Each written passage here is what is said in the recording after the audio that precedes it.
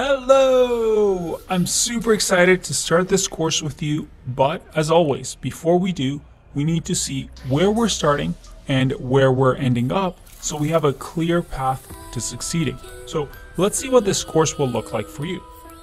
We're first going to start off with creating our hacking lab. Now don't worry, whether you're on Windows, Mac, or Linux, you're going to be able to follow, because what we'll do is use something called a virtual machine to install Kali Linux, which is often used with ethical hacking, onto our machine so that we can simulate and create our hacking environment. Don't worry, all the tools we're going to use is free, and you're going to be able to set up your computer in a way to follow the rest of the course. And you're also going to have a professional setup. We're also going to cover some basics on hacking, some fundamentals and principles that's going to set us up for success later on in the course. Then we have an optional part. For those that really want to get into programming as well, and possibly programming some of our projects later on in the course, we're going to teach you Python from scratch, or if you know Python already, as a refresher, so that you can also learn an extra pair of skill set for some harder projects that we have in the course. Then we get into the fun part. And the first step we're going to dive into after we have our hacking lab and some of our programming skills sharp is reconnaissance. Here is where we learn what we call footprinting, or in other words, information gathering. Once we choose our target, our first task is to gain as much information about the target as possible. We're going to talk about IP addresses, about the Whois tool, the WhatWeb stealth scan, finding usernames, building an email scraper tool, and other tools available to us to gather as much information as possible. From there, we go into scanning. And this is where things get real. In this section, we gather information on some of the technical information that we can acquire from a target. For example, if they have open ports, if they have a firewall, what software they're running on these ports, and if they have any outdated operating systems. And don't worry, if you don't know what any of this means, we take you from scratch and you're going to learn it all. Here is where we learn about TCP, UDP, using the powerful Nmap tool, different types of scans that we can do, how to work with firewalls, using decoys and packet fragmentation. And we're also going to build a port scanner project in this section. From there, we go into vulnerability analysis. In this section, we use the information that we gathered from the previous sections, and with this information, we try to determine whether there's a known vulnerability that we can take advantage of. We're going to use different sorts of tools to learn about our target.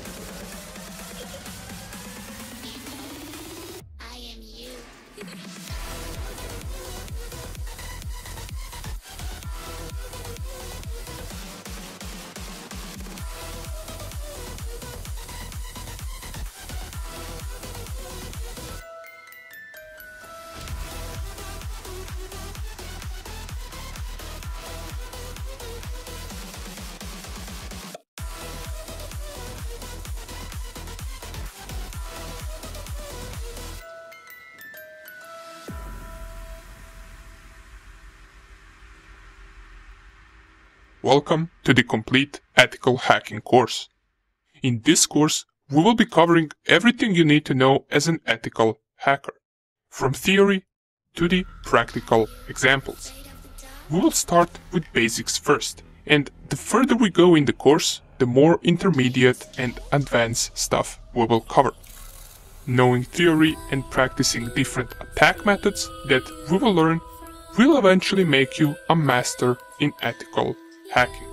But wait a second. We just started the course and I'm already talking about being a master in ethical hacking. Let's slow down a little bit. What even is ethical hacking? And what does an ethical hacker do?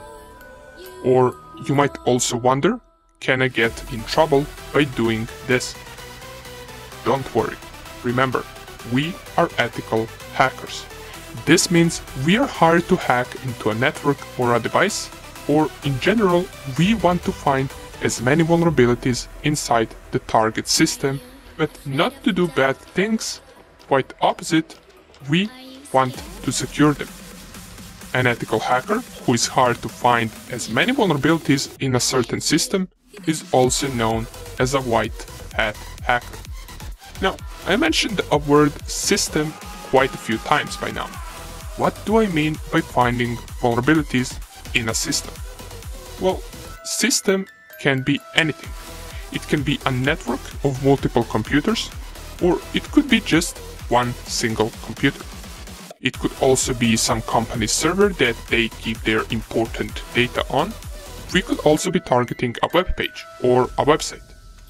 A vulnerability, on the other hand, is anything that could allow someone to have an unauthorized access to that system.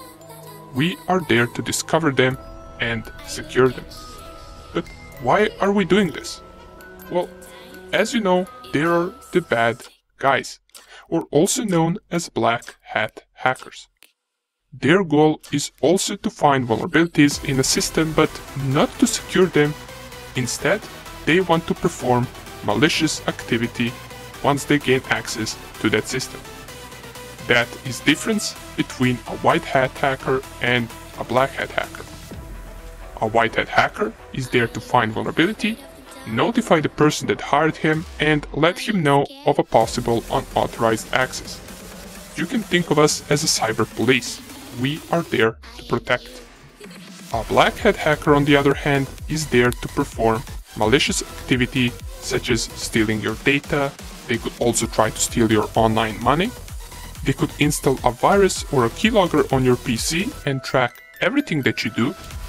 They can go as far as doing something like stealing your identity. However, the methods white hat and black hat hackers use can be quite similar. The difference is we as white hat hackers must make sure that we have a permission to target a certain system. An example would go like this. We get hired by a certain company.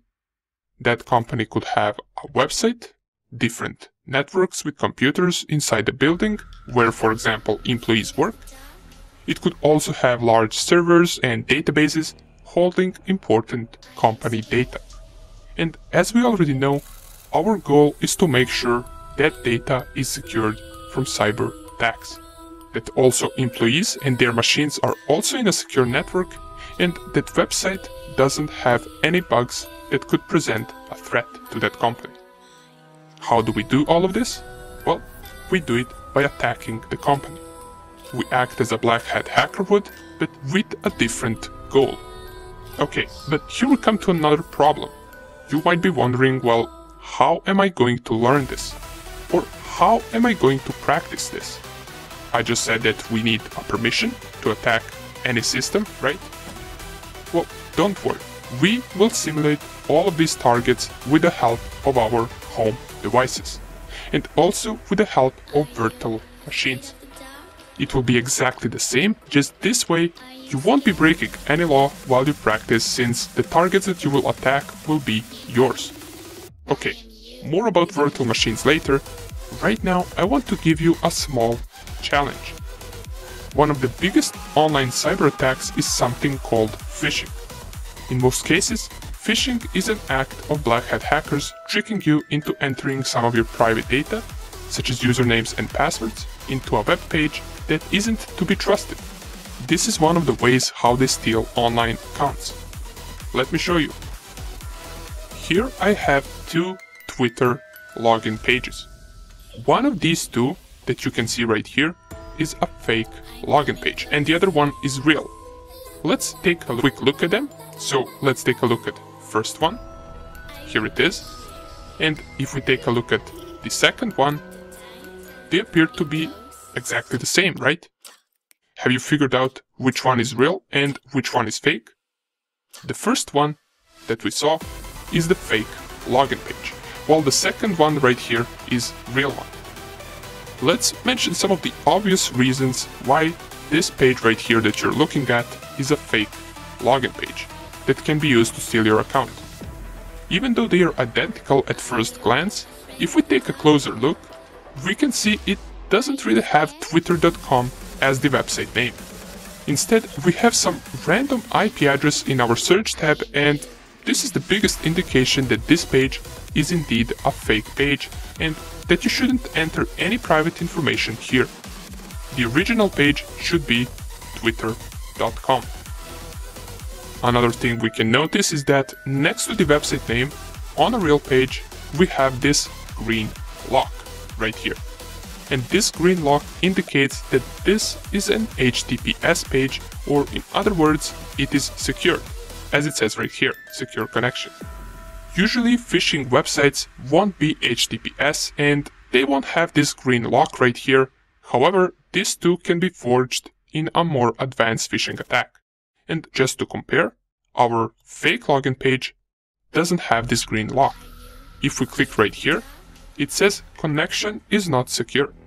And even though many of you probably knew these things already, if you were in a hurry and you got redirected to this fake login page, you could potentially enter your password here, and little do you know, in just a few seconds, your account has been compromised and stolen by the bad guys, since the information that you enter right here on this page gets sent to them and not to twitter.com. But don't worry if you aren't familiar with these type of attacks. Throughout the course, we will learn not only how to secure ourselves from these attacks and how these attacks work, but also we will learn how to perform the attacks themselves. And by the way, we also have a Discord channel where we answer your questions, so if you haven't already, feel free to come and join us in Discord, since that is where we notify everyone about any new course updates that will come out, and that is also where you can reach out to us in case you run into any problem during the course. Nonetheless, I welcome you once again, and let's get straight into the course. Okay, so what is a virtual machine? This is something that I mentioned in the previous video, but it is important for us to fully understand what it is. I can just give you a definition and say virtual machine is a machine within our physical computer that is using its hardware resources. But for most of you, this will be a new term that you haven't really encountered before. So I would like to explain it furthermore for you, as well as mention why are we going to use it. Let me start like this. All of us are running an operating system, and 99.9% of us are running one of the three main operating systems. You either have Windows, Mac OS, or Linux. Most of you will have Windows or Mac OS. I doubt anyone will be running Linux, but nonetheless, these are the three main ones. But what if we wanted to run two different operating systems on the same machine? Can we do that? For example, let's say you have Windows installed on your physical machine, but you want to install Linux too. Or even better case, you want to install 5 operating systems running on different virtual machines. Can you do that? You can. How would that work? Well, picture it like this. Imagine these 4 lines representing our computer. And we already know that any computer will have one of the 3 main operating systems: Windows, Mac OS, or Linux. But operating system is not the only thing defining our machine. Our machine also has its computer parts. We have hard disk, processor, RAM memory, motherboard, and many more computer parts that, with the operating system, make our machine work. These computer parts are also known as hardware. But wait a second, Alexa. Why are you telling us this? Thought this was a lecture on explaining how virtual machines work, and not on hardware components. Well, hang on for just a second. We're slowly getting there. Picture a virtual machine to be this smaller rectangle within our physical machine, which is this larger rectangle. And let's imagine that our physical machine is running Windows operating system. But if you took a look at this course content, you would probably notice that we're going to be doing all of our hacking stuff over Linux. Does that mean that we must delete our Windows and install Linux? Nope. We will install Linux as a virtual machine. And for this machine to work, it will need to have access to our hardware components. What does this mean? Well, since virtual machine will act as a machine of its own, it must have its own computer parts. And what we will do is we're going to borrow our physical machine's CPU power, RAM memory, hard disk memory to our virtual machine so it can run just like our physical machine. In other words, we're splitting the power of our physical machine into two different machines, or more, if we decide that we want to create multiple virtual machines. Does that mean that they will be slower since they will be splitting hardware resources? Well, technically yes, but it will not be noticeable for us. However, the more powerful your PC is, more virtual machines it will be able to run effectively. Another important thing is that once you shut down your virtual machine, all the hardware resources used by it will get freed back for your physical machine to use. Okay, good, but what are other benefits that we have if we create a virtual machine? Well, since we're hackers and we will be doing a lot of things and running a lot of programs on that virtual machine, we want to make sure that we're doing it first in a safe environment, at least while we learn. The good thing about virtual machines is that if, for example, our machine starts getting some annoying error, or we get locked out of our files, or simply we delete a file that we shouldn't have deleted and it crashes our virtual machine. But what if we, for example, get infected by a malware or virus by accident?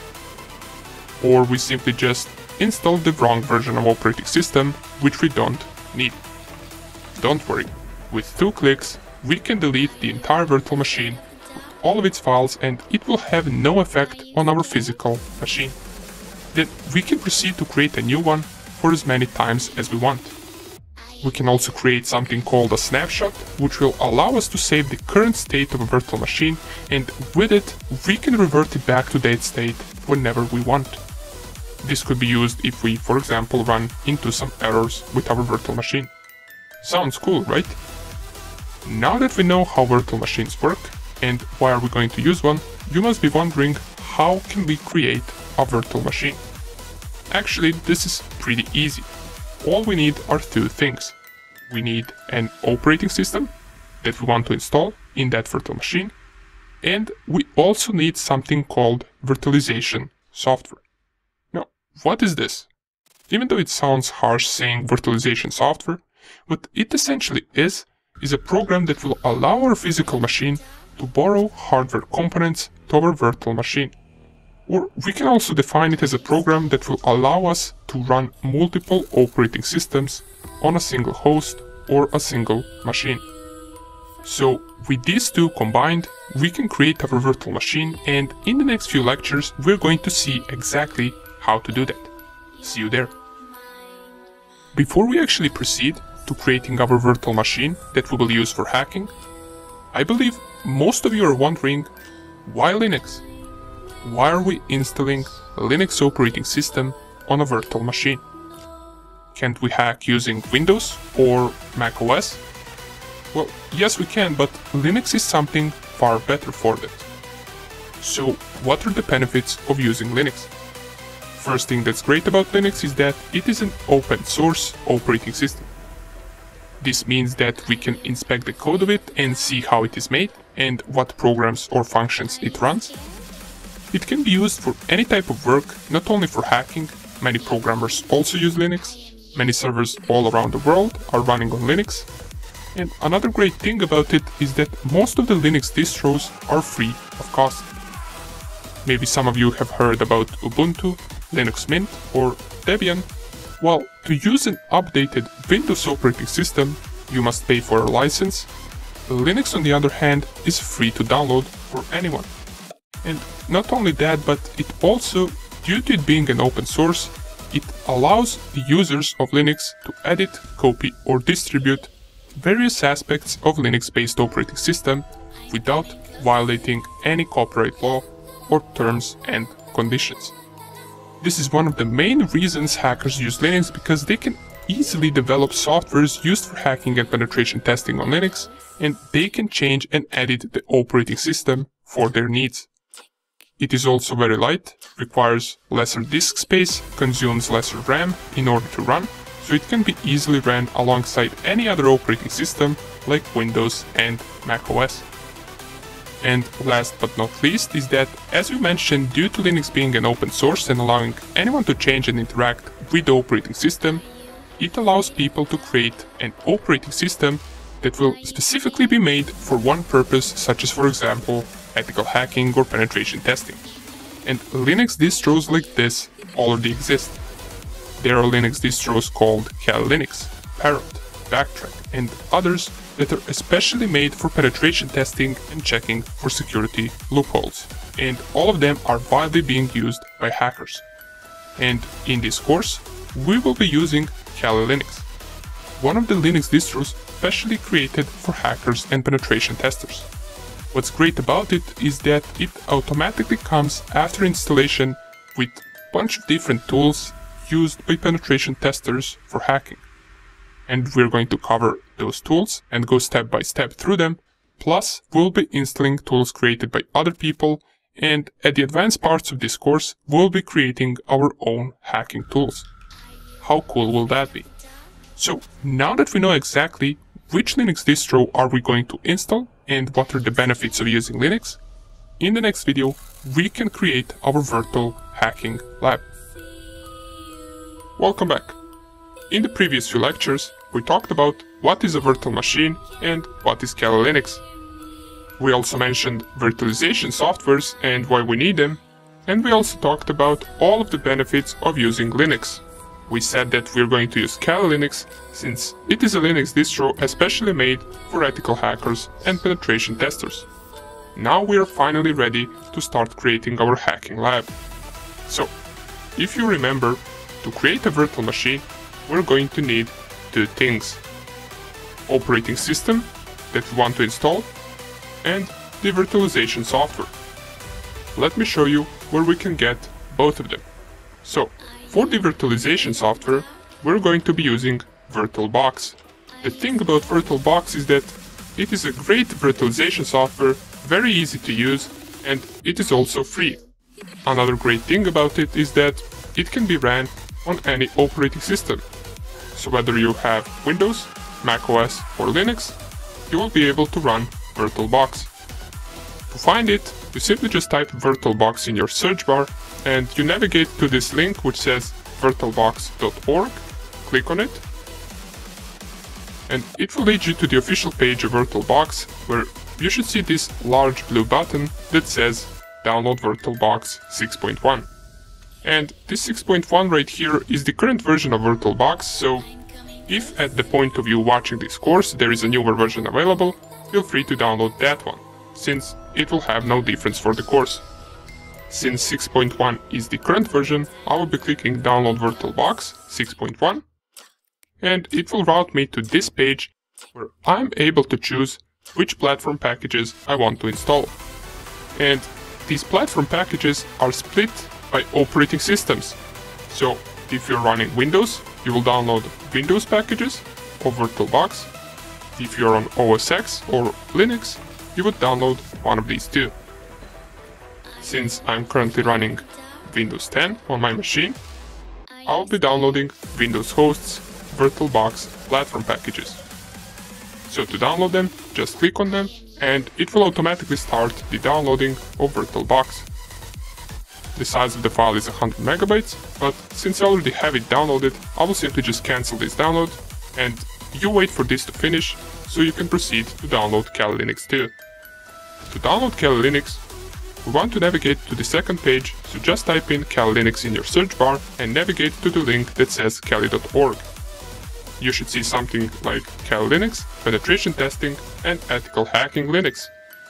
Click on it, and from the official page of Kali Linux, we want to navigate to the downloads and then download Kali Linux. This will lead us to this page where we should see this large table with a bunch of different options and versions of Kali Linux. And in this table, we're only interested in two different options: the Kali Linux 64-bit installer or the Kali Linux 32-bit installer. If your machine is a 64-bit machine like mine is, you will be clicking on Kali Linux 64-bit installer. If you have a 32-bit machine, you will be clicking on 32-bit installer. Now, there is another option that you can download it over torrent if you like, but I always download it over HTTP, so I will be clicking this link right here, Kali Linux 64-bit. And this will start downloading my ISO image of Kali Linux, which is our operating system, and you can see right here that the current version is 2020.2, as it says right here as well. And if, once again, at the point of you watching this course, there is a newer version available, feel free to download that one instead. Now, since the size of this file is 3.6 gigabytes, it will take some time for it to finish downloading, and since I already have it downloaded on my machine, I will cancel this download as well. For you, just simply wait for both of these files to finish and then extract them to your desktop, right here. Once you got both of these files ready, now we can proceed to create our virtual machine. Okay, so here we are. We are ready with both of our files on our desktop. The first thing that we want to do is we want to install VirtualBox software. In order to create virtual machine, we must first have the software installed, so let us do that first. If we double click on it, it will start the process of installation, which should look the same whether you're running Windows, Mac OS or Linux. The process of installation VirtualBox will be the same. And it is rather easy, since all we want to do is we want to click on next on each and every step, but just so we don't go next, let us explain what you can do with each and every step of installation. So here, as it says under the custom setup, we want to select the way we want our features to be installed. And the only thing that you might consider changing right here is this location part. If you want to change the location of VirtualBox, you can do that right here, but since I won't be doing that, I will just click on next to proceed to the next step. Here you can select whether you want a shortcut on the desktop, whether you want start menu entries. I will leave all of this to be checked, since I want all of that, and I will click on next step.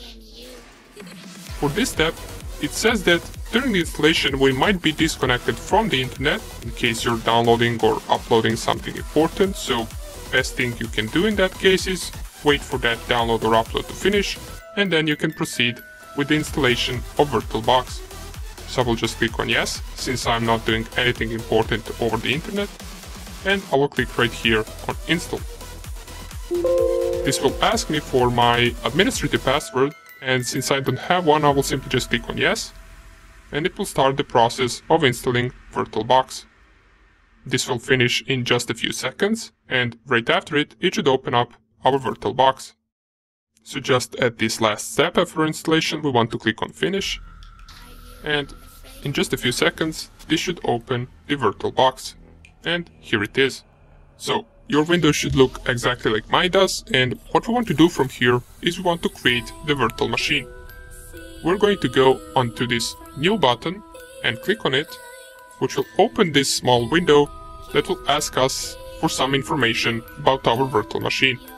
So under the name, we're going to specify Kali Linux, and you can name it anything you want. It doesn't have to be Kali Linux, but just in case you might have multiple machines in VirtualBox later on, you want to have them named properly so you know which machine is which.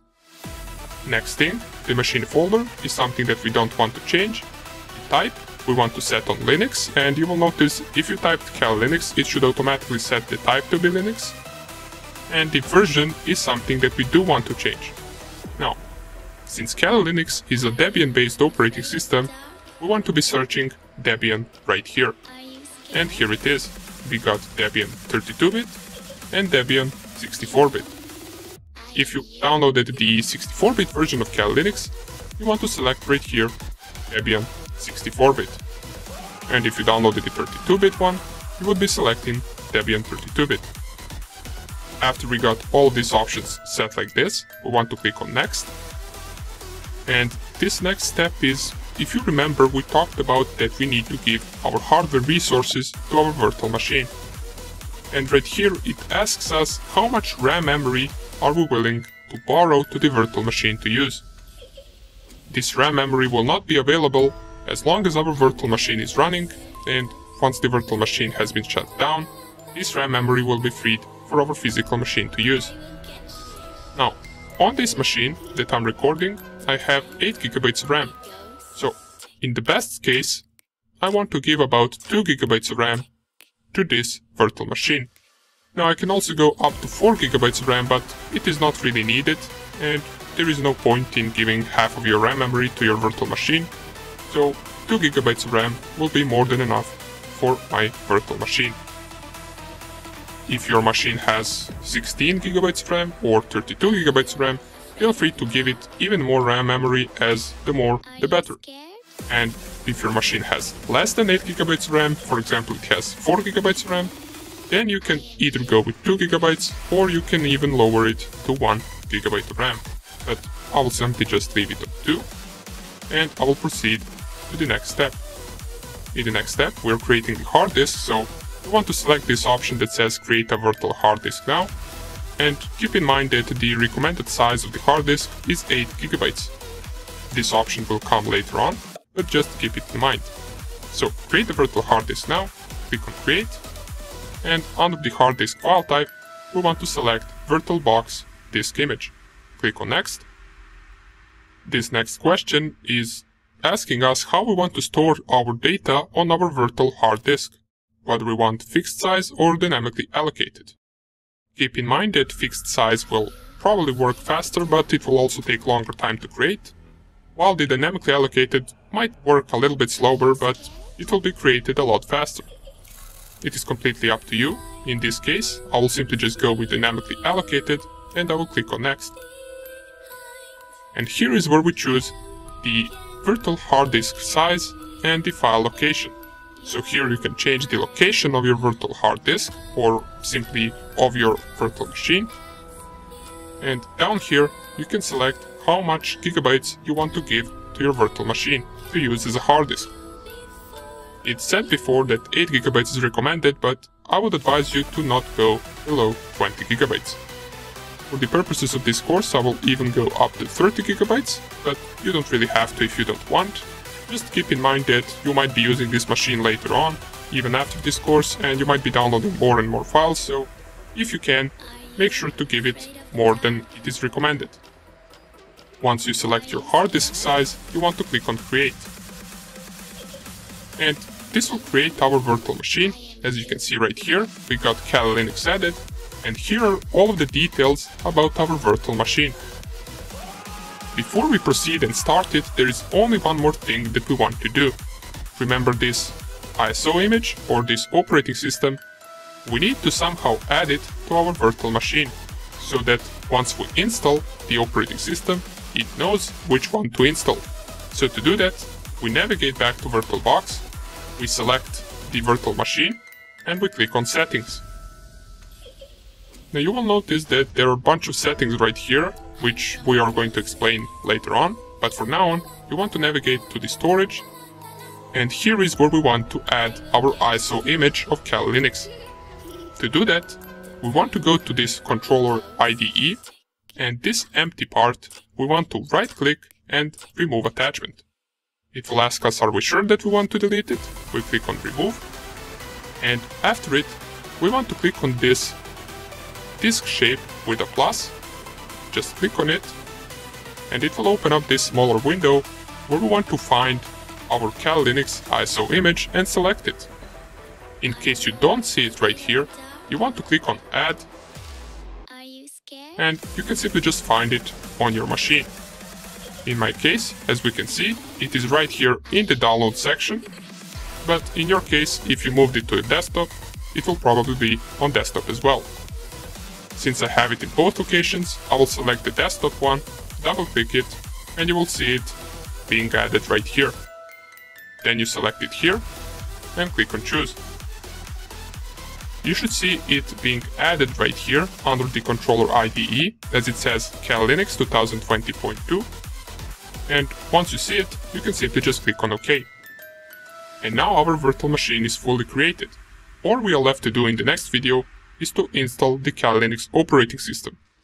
After that, we're going to be ready to use our hacking machine. Okay, finally, we got to the part where we will install our machine with all the interesting hacking tools that we will use. Hopefully, you're excited, since by the end of this video, you will have your Kali Linux machine running and ready to use. Here in our VirtualBox, in order to start the process of installation, we must first select our virtual machine and then click on this start button right here. This will start our virtual machine and it will start the process of installation of operating system. Okay, so let me enlarge this, even though the screen of the installation will stay smaller size, but that is just during the installation, so don't worry. And right here in the installer menu, we're interested in two different options. Either graphical install or install. They're pretty much the same, just graphical install is prettier, so that's why we're going to go with that one. Click here enter. The next thing it asks us is to choose the language, and for the purposes of this course I will proceed with English, and you can pick whichever language you want. So just select whichever language you want. I will select English and I will click on continue. In the location part, this is only important if you want to have the correct time zone correspondent with your country, and right here it also tells us that these countries from which we can choose are strictly based on the language that we picked in the previous step, so in case your country is not on the list, like mine isn't, you can go right here on other and select your country. If it is on the list, select it and click on continue. Now, since this really isn't that important step, I will just proceed with the United States. And here under the configuration of the keyboard, I will select American English and I will click on continue. After setting up our keyboard, the installation process will configure some stuff required for our machine to run, and you will notice most of the stuff is done automatically, so we don't need to worry about it too much.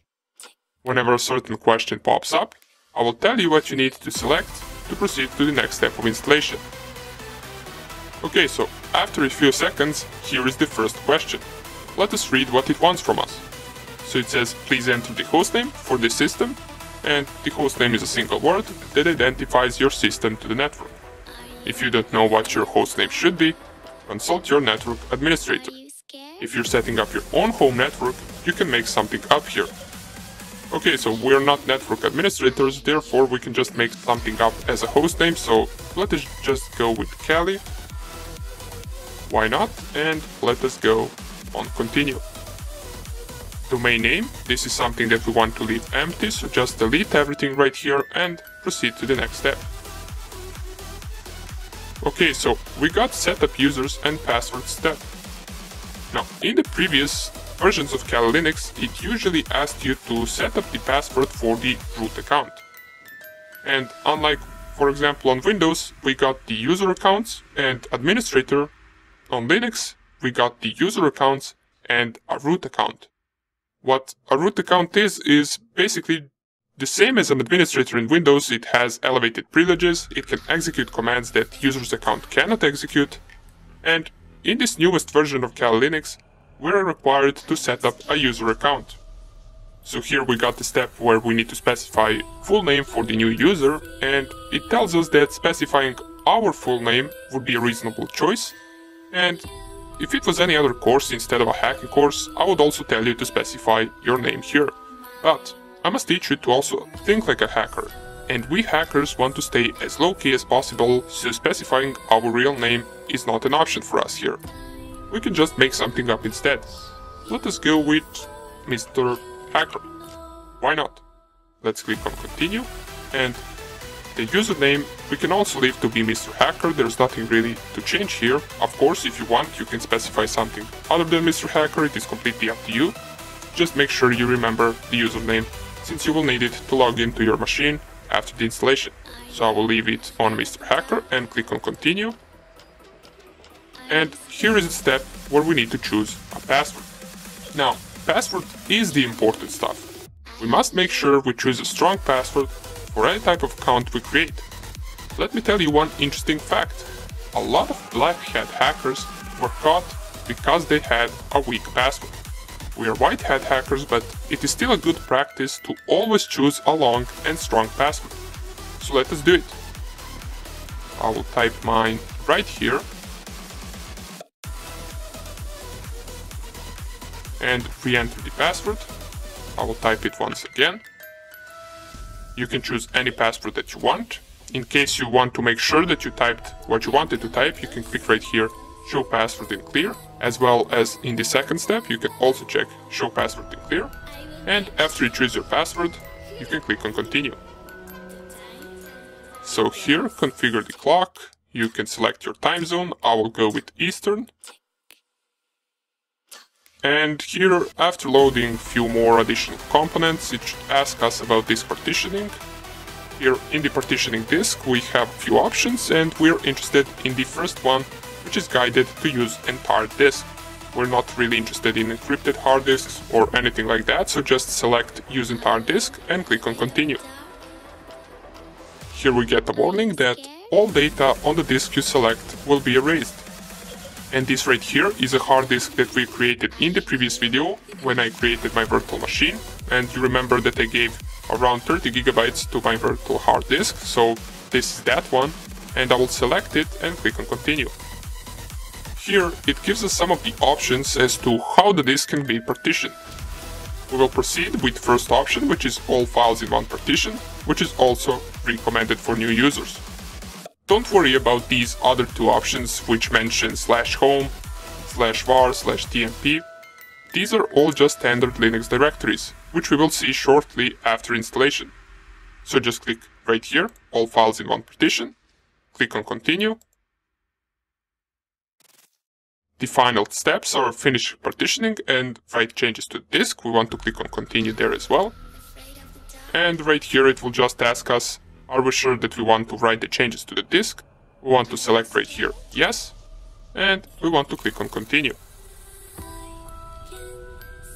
So after clicking on continue, the installation process will start and it will take some time. It can take possibly around 20 to 30 minutes, maybe even longer, and it will also ask us a couple more questions in meantime. I will fast forward to the first question that pops up, and you just pause the video until you get to that step of installation. Okay, so here is the next question, configuring the package manager, and it asks us for the HTTP proxy information. Leave blank for none, and we do want to leave blank, so we're not going to type anything here, and we're going to click on continue. Here in the software selection, we want to leave all of the checked things, and we also want to add the large option.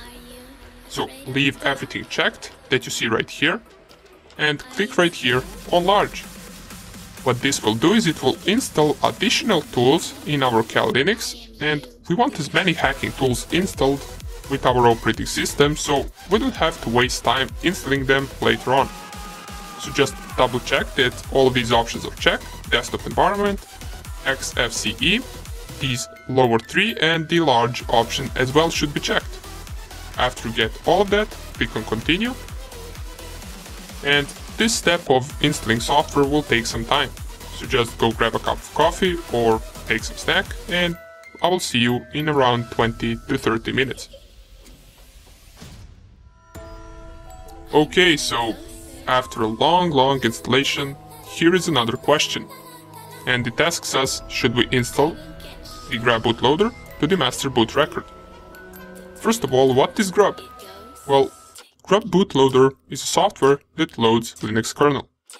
It is the first software that is started at system boot. Let us read what it asks us here. It seems that this new installation is the only operating system on this computer, If so, it should be safe to install the grub bootloader to the master boot record of your first hard drive. Warning! If the installer failed to detect another operating system that is present on your computer, modifying the master boot record will make that operating system temporarily unbootable, though grub can be manually configured later to boot it. We want to click here Yes. And you might be asking, wait Alexa, but I'm running other operating systems. I'm running macOS or Windows. Don't worry, remember, this is a virtual machine. It doesn't know about your main operating system. For this virtual machine, this is the only operating system that is being installed. So it is safe to select yes and proceed to the next step. And in here, we want to select /dev/sda and click on continue. This will proceed to finish up our installation, and it might ask us a question or two more, and then we should be ready to use our Kali Linux machine. Okay, and this final step says installation complete, so it is time to boot into your new system. Make sure to remove the installation media so that you boot into the new system rather than restarting the installation. Since we don't have any installation media, and this is probably referring to a USB drive in case you install an operating system over USB, and we didn't, we installed it in virtual machine, so we can simply just click on continue.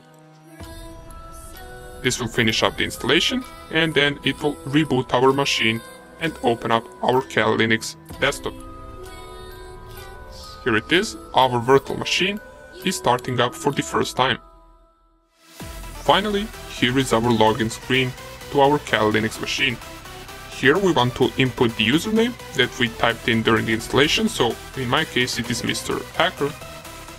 And down here you want to input the password that you used during the installation. Then you can click on login. And here it is, our first hacking machine. Now, in case you're wondering why is it smaller screen, well, to fix that, in most cases you can simply just do this, lower the screen, and then enlarge it once again, and now it should be in full screen mode.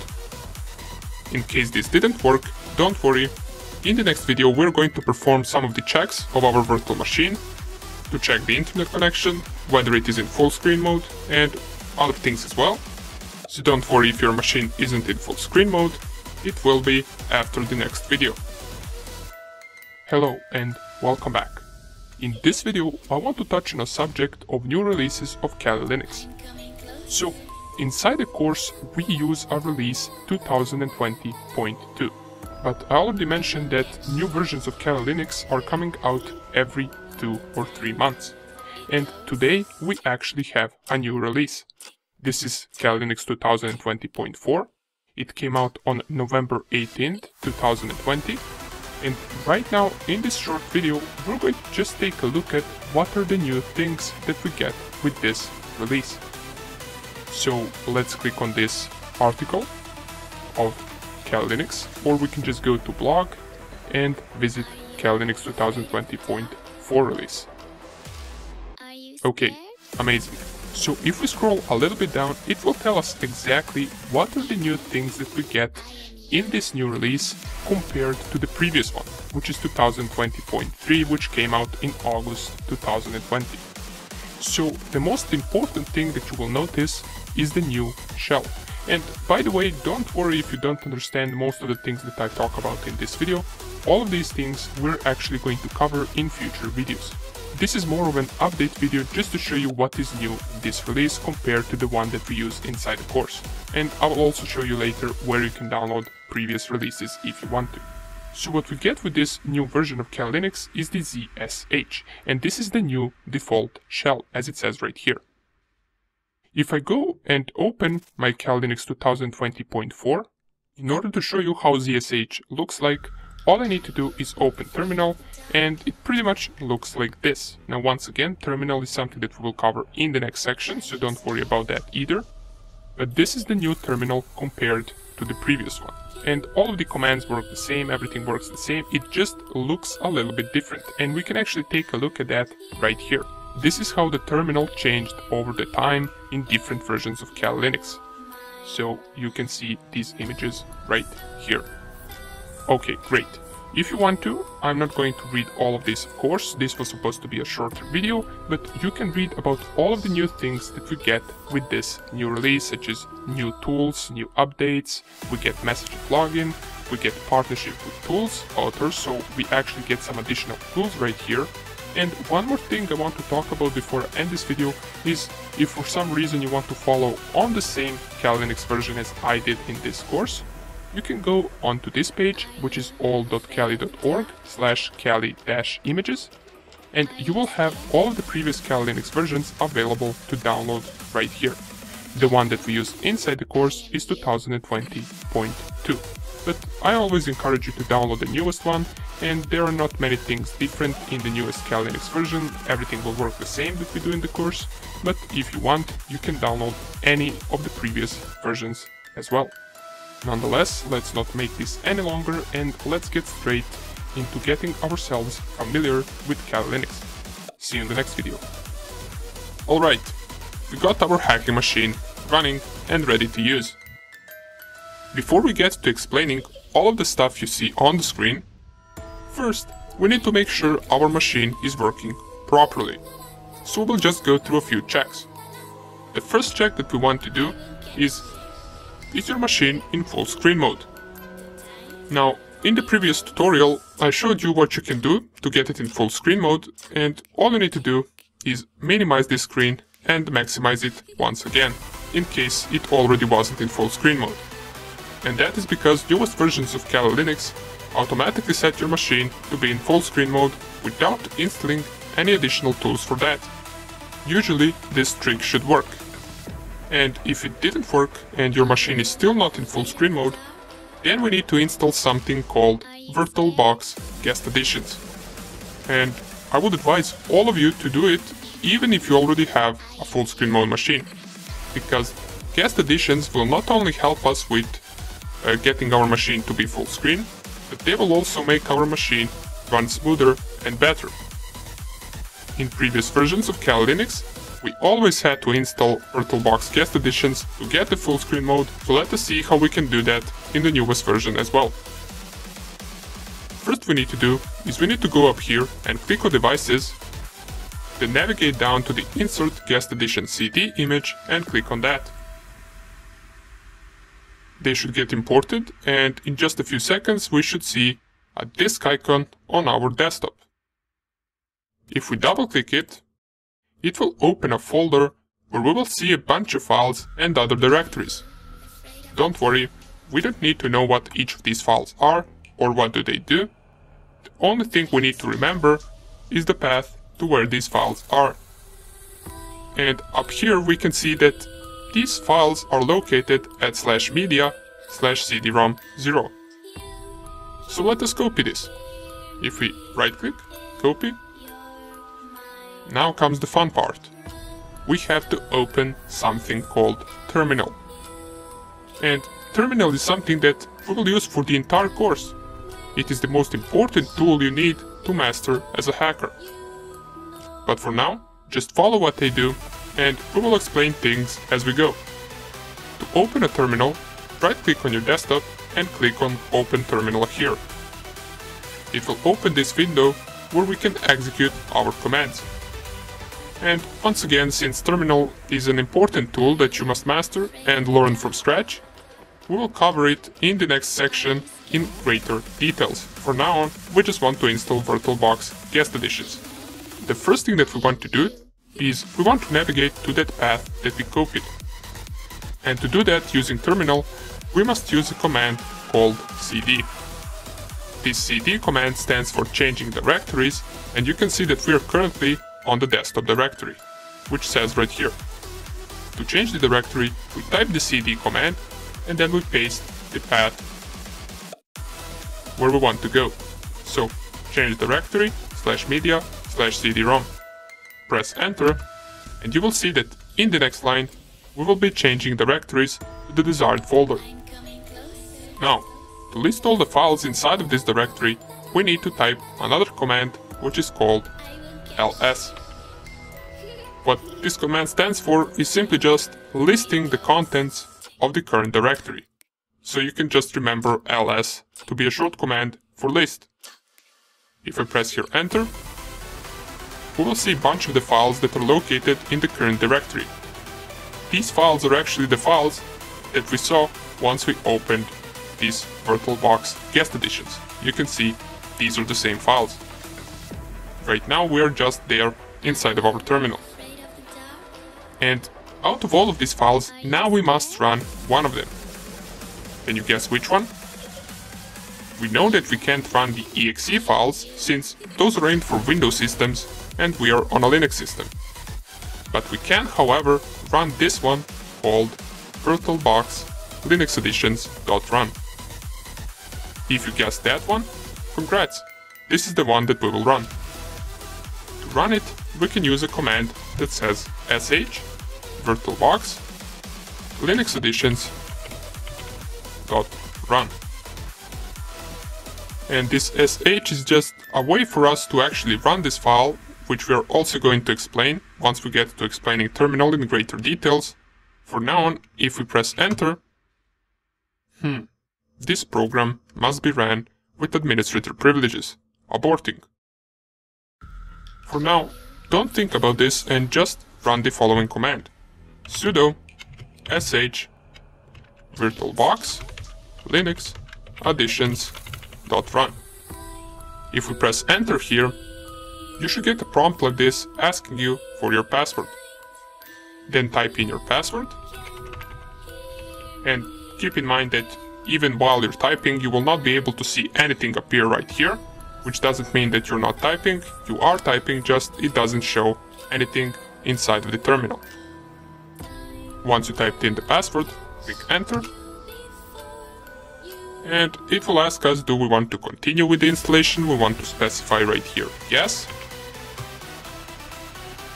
and it will start the process of installing VirtualBox guest editions. Now, you will notice that this entire process will be performed automatically. We do not need to do anything anymore. This will install on its own, and don't worry if there is a part of this entire process that you did not understand. We will discuss all of these commands and tools later on. This installation right here will take a minute or two, so let us just wait for that to finish. Okay, so it has finished, and we can see right here that it tells us running kernel modules will not be replaced until the system is restarted. What this simply means is that this installation will not have any effect until we reboot or restart our machine. So there are two ways that we can do that. You can either go in right corner right here, click on this and click on restart, or you can do it in the cool way using terminal. So if I cancel here and go back to my terminal and type the command reboot, it will say command not found, and if you get this message as well, what we want to do, we want to type sudo and then once again reboot, press enter, and this will restart our machine for us with just one command that we ran in terminal. Now we are ready to perform the second check, and the second check would be internet connection. So we want to see whether we can access the internet, and to check that we're going to use our terminal once again, and we will try to ping Google. So let us open up our terminal. We already know how to do that. Right click and then open terminal here. And if we receive responses back from Google, that means we can access the internet. So let's check it out. Type ping google.com, and here it is. We're getting responses back. Great, we can access the internet. To stop this, we must press Ctrl+C. As we can see right here, 21 packets transmitted, 21 received, and 0% packet loss. But even though we can access the internet, I want to point one thing out. If we go to settings of our virtual machine, and we select the virtual machine, navigate to settings, and from the settings navigate to network settings, we will notice that we're attached to NAT, and what NAT is a network address translation. This means that the IP address that our Kali Linux machine has will be given to us by a VirtualBox. So if I go to my Kali Linux and in the terminal type sudo ifconfig, press enter my password, here we will see that we got the IP address of 10.0.2.15. And this is the IP address given to us by VirtualBox. Since this can present us a problem later on, we want our IP address to be received from our DHCP or from our router. And before I show you how to do that, I want to point out why this could present us a problem. Well, this IP address right here does not belong to the IP range of my local area network. If I go to my Windows machine and open up command prompt to check out the IP address on my physical machine, I can type right here ipconfig, and I will see right here that the IP address that my physical machine has starts with 192.168.1. And this is not the same IP range, it starts with 10.0.2. So I want to change this to start as my physical machine with 192.168.1. To do that, my Kali Linux must receive the IP address from my router. And for all of you Mac users, you can also type in ifconfig in your terminal on your Mac. Basically, you can check the IP address of your Mac the same way that we did inside of our Kali Linux, by typing ifconfig. And all we need to do to change this IP address is go to the network settings and switch from NAT to bridged adapter. This will automatically set my bridged adapter and my adapter to be this one, since this is the only one I have. And since I'm connecting over cable connection, I want to go to the advanced and check right here, cable connected.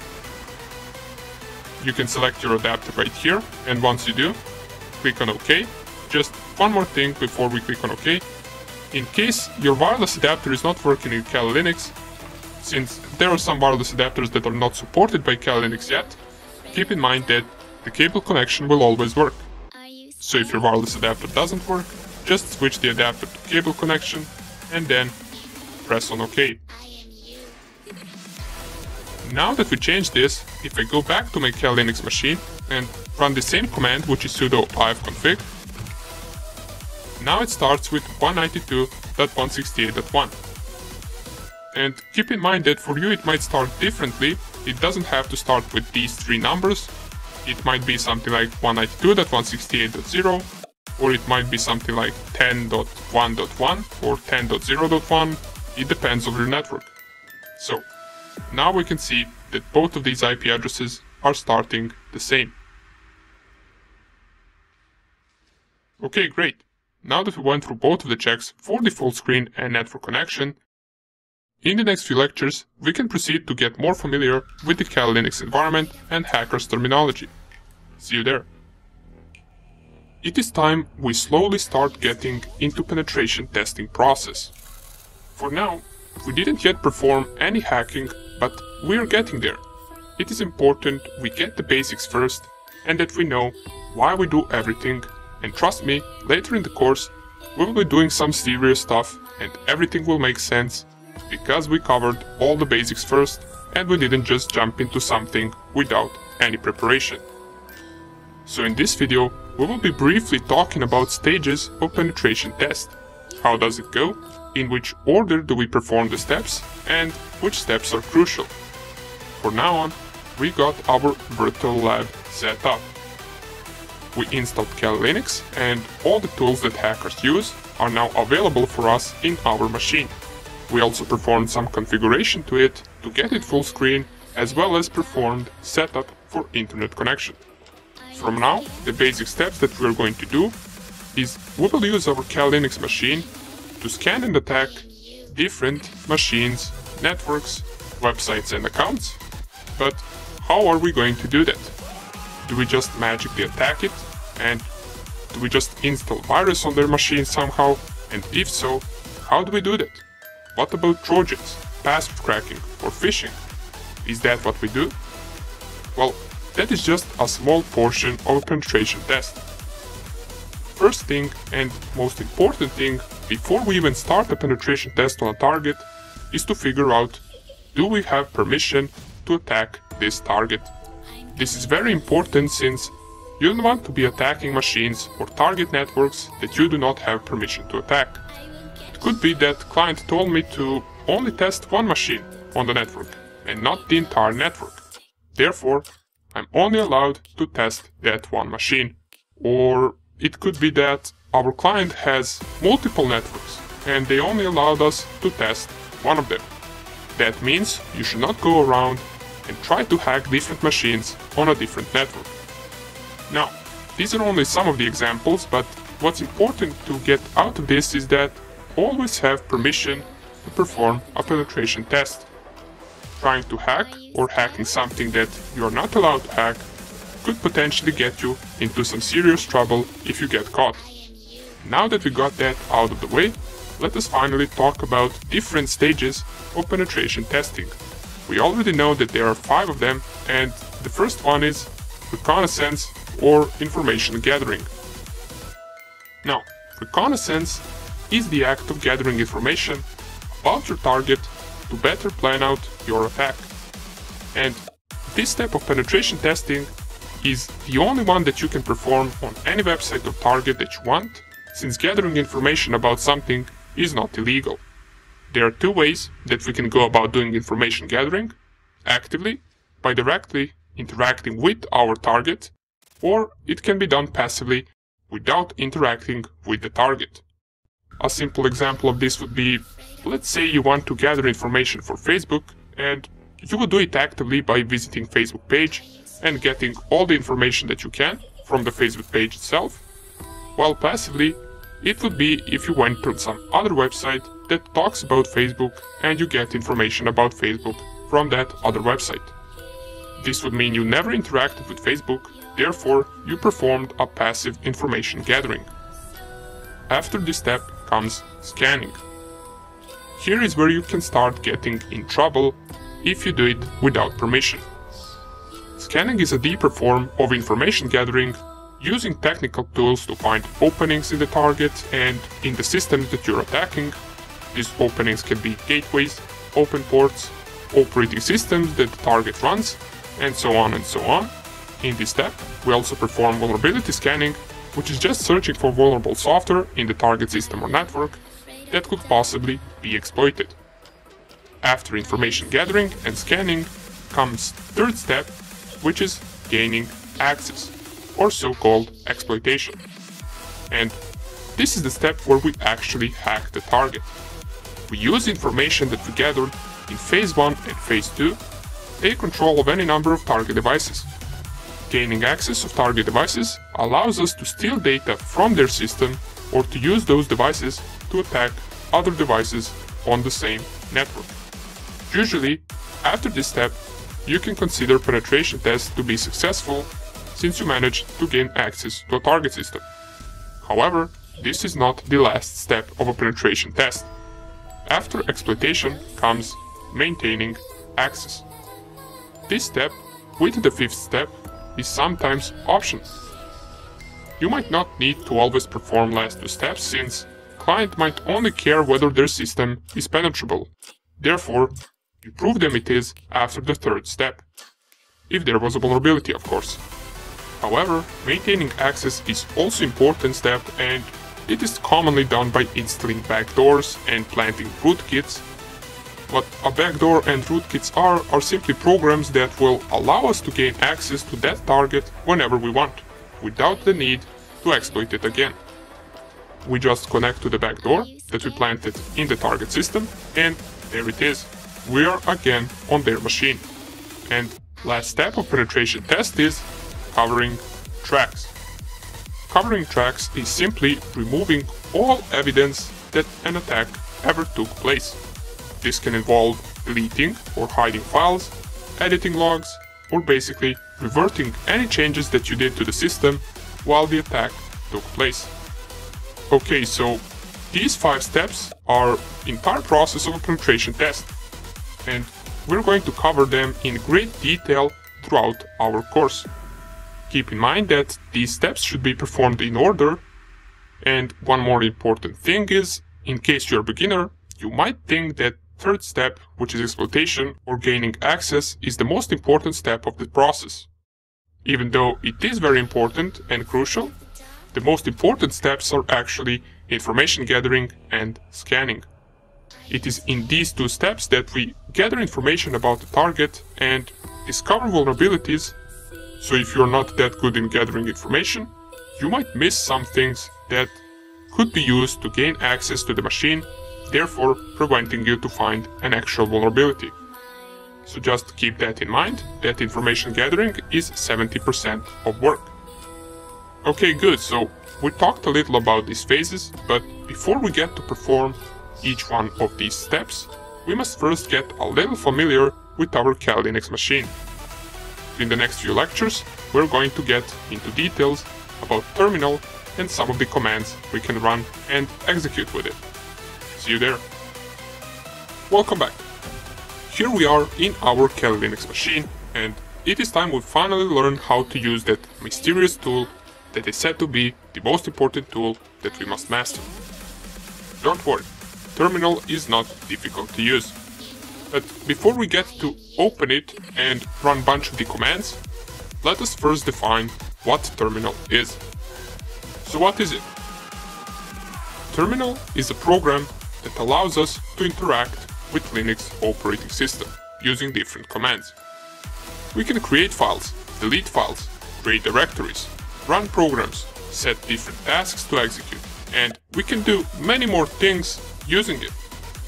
It is important you get used to it, especially if you never used it before, because if you are coming from Windows or Mac OS, you probably are used to opening files or folders by clicking on different icons and navigating like that. For example, on Windows, we usually open files by double-clicking on an icon and it will open that folder. And on Linux, we can actually do the same thing. So if I go right here, and for example, I want to open this home folder, I will double-click on that folder and it will open a folder with all the files inside of it. But we don't want to be doing it like that. Let us see how we can do it using terminal. So let us close this first, and we already know how to open terminal. Right click on desktop and click open terminal here. First thing that we notice is username that we have right here and the host name that we have right here. But we also notice this /desktop. This means that our terminal process has opened inside of the desktop directory.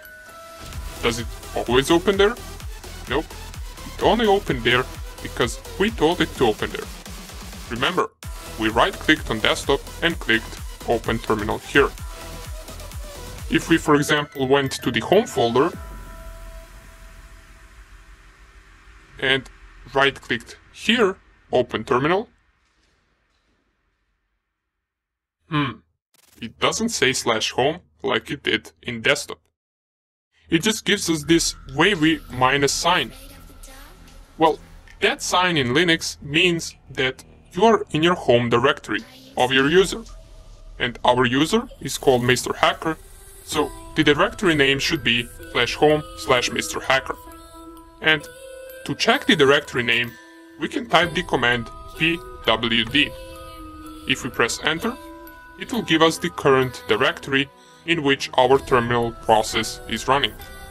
And it is /home/Mr. Hacker. And this pwd simply just stands for print working directory. If we, for example, go to the folder, once again, which is /home folder/Mr. Hacker, and we double click on documents, try to open terminal here, so open terminal here. This will open a second terminal, and you will see right here that it says /documents. But do we always need to go to that folder and open terminal inside of that folder for it to be inside of this directory? Of course not. We can use a command called cd. And you should be familiar with this command since we already used it before. Let us test it out. Let's go to the documents directory from our home directory. So I will just close this second terminal, and right here we are inside of our home directory, or /home/Mr. Hacker. we know that inside of this directory there is a documents directory, since we managed to open it right here. And to navigate to this directory using terminal, we can use the command cd and then the name of the directory, which is documents. We press enter, and here it is. We are in /documents directory. If we type pwd here, it will tell us the current working directory is /home/mrhacker/document. And for example, if we wanted to go one step or one directory back, we can type the command cd and then 2 dots. What this command will do is it will go one directory back, and if I type pwd once again, we will now be again in /home/mrhacker directory. So these 2 dots tell the terminal to go one directory back.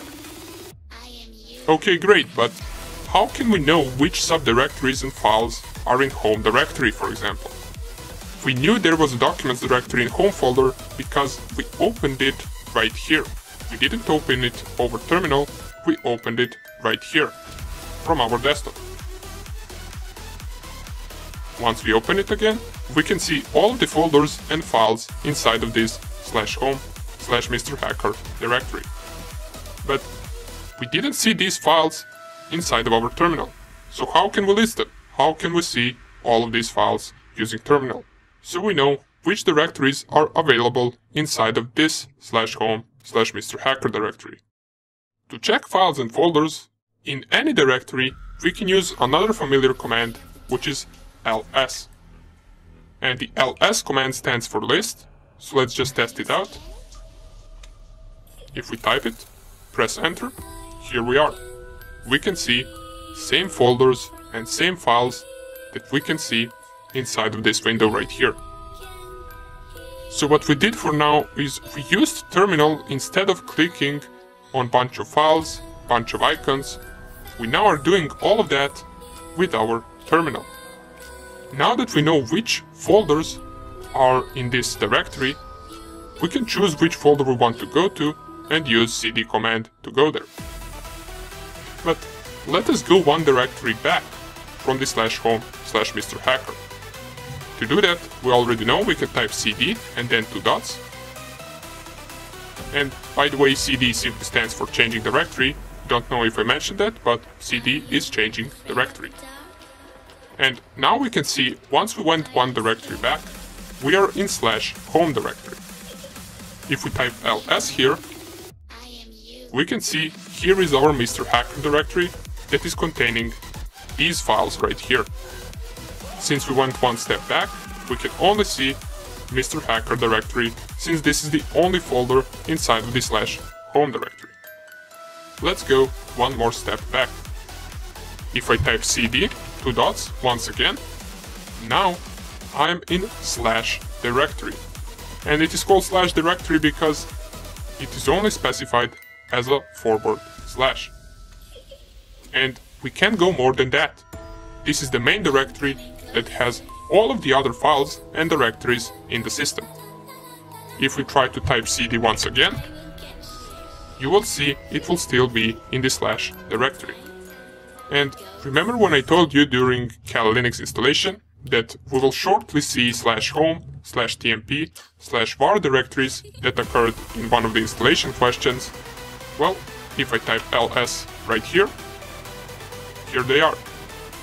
These are all just standard Linux directories, and here is /home, from which we came from, here is /var, and here is tmp. And a bunch of other directories, and these are all just standard Linux directories. From here, you will notice that not all of it is same color. This is because not all of the stuff we see here is the same thing. Something is a directory, something is a file, and for example, we cannot use cd command onto a file. We can only use cd to go to another directory. So if I try, for example, cd, and I choose this file, so cd init rd.img, and press enter, this will not work. It will give us an error saying not a directory. But if I type cd and then /c, for example, which is this directory, and press enter, now I will be inside the /c directory. And here I can type ls to list all of the files inside of the /c directory. And you will also notice that here we got a mixture of files and directories as well. Directories are these dark blue names, while files can be other colors depending on file type. Usually they are white. Okay, great. We learned the basics of navigating through Linux system and directories using different commands. Now, before we finish this video, here is a practice test. Try returning to the desktop directory from this /c directory, using only the commands that we learned. I will give you right now a few seconds and I will show you how to do it. So try it out.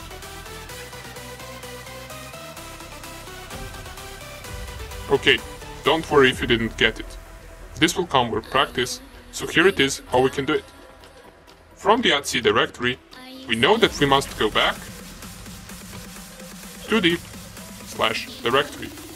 And in the /directory, we got our home directory. We can check it out by typing ls, and inside of this home directory, we know that we got the Mr. Hacker directory, and the Mr. Hacker directory has the desktop directory. So to navigate there, we can type cd home, type ls here, then type cd Mr. Hacker, type ls here once again to check out all of the available directories, and cd desktop. And now we are on our desktop directory once again. Great, so practice a little bit with these commands. This is nothing really too hard, just take some practice and you will get used to it pretty soon. And in the next video, we're going to see how we can create files and folders using terminal, as well as we're going to see how we can run programs. See you there. Okay, so we know how to find our way to the desired directory in terminal, but what if we need to create a file or a subfolder in another directory? How can we do that? Well, first, let's open up our terminal. And by the way, another way that you can open terminal instead of right-clicking and going open terminal here is going up here to this icon which says terminal emulator and clicking on it. By default, this will be inside of your home directory, which we know to be this sign, and if we type the pwd command, we get /home/Mr. Hacker directory. We know that our desktop directory is also inside of this directory, so let's go there. cd desktop, press enter, and now we are in the desktop directory. Let's get back to the files. To create a simple empty file, we can use a command called touch. If I simply just type touch file and let's call it file1, press enter, this will create a file named file1 and it will have no contents inside of it. We can also see that file1 has been created as it is right now on our desktop, since we created it inside of the /desktop directory. And if we also type ls, we can see that the file is in our desktop directory. To make sure this file is indeed empty, we can use the command cat, and this command, once executed on a file, writes out all the contents that are inside of that file. Let's try it out. So we specify cat, and then file1, press enter, and this will give no result since, as we already mentioned, the touch command creates empty files. If we want to, for example, put something inside of that file, we can use a command echo. You simply just type it like this, echo, and to put something, you specify after the echo, let's say today is a really good day. So we specified an entire sentence, and all we need to do to put this sentence inside of this file is to specify this arrow to the right. And after it, specify the name of the file that we want to put this sentence in. So echo, today is a really good day, into the file1. press enter. And if we cat it once again with the cat command, so cat file1, we will see that now it outputs exactly what we've written to that file using the echo command. Okay, that's all good, but there is an easier way and more practical way to do all of this. We can use a text editor to write things inside of a file. And an easy text editor that we can run from terminal is called Nano. So let's try to do the same thing we just did using Nano. If we type Nano, and after Nano comes the name of the file that you want to edit, and since we want to edit a new file that we haven't created yet, we can simply just type name, let's call it file2, and press enter. This will open this empty window where we can type anything we want. We can type file content here, and it can be anything. We can type, for example, text here, but we could also type code if we wanted to. Let's start with text first. Let's write just hello world as a text. To save this, we press Ctrl O together, then enter to save under this name, and then Ctrl X to exit the Nano editor. If we now type cat and then file2, and by the way, we can notice that file2 has been created along file1 on our desktop. But if we cat file2, we can see the output of hello world. So we managed to do it only using one tool, which is Nano, instead of using two tools, which are touch and echo. But I also mentioned we can do the same thing with programs. For example, how can we create a Python program using Nano and terminal? First we need to open a file. So let's type nano and then file3.py, and in this case we add .py because that is an extension for Python programs. Then inside of it, after pressing enter, we're going to run a simple command, which is print and then hello world between the quotes. And you will see that some stuff changes colors. This is because the Nano editor recognizes this as a Python program.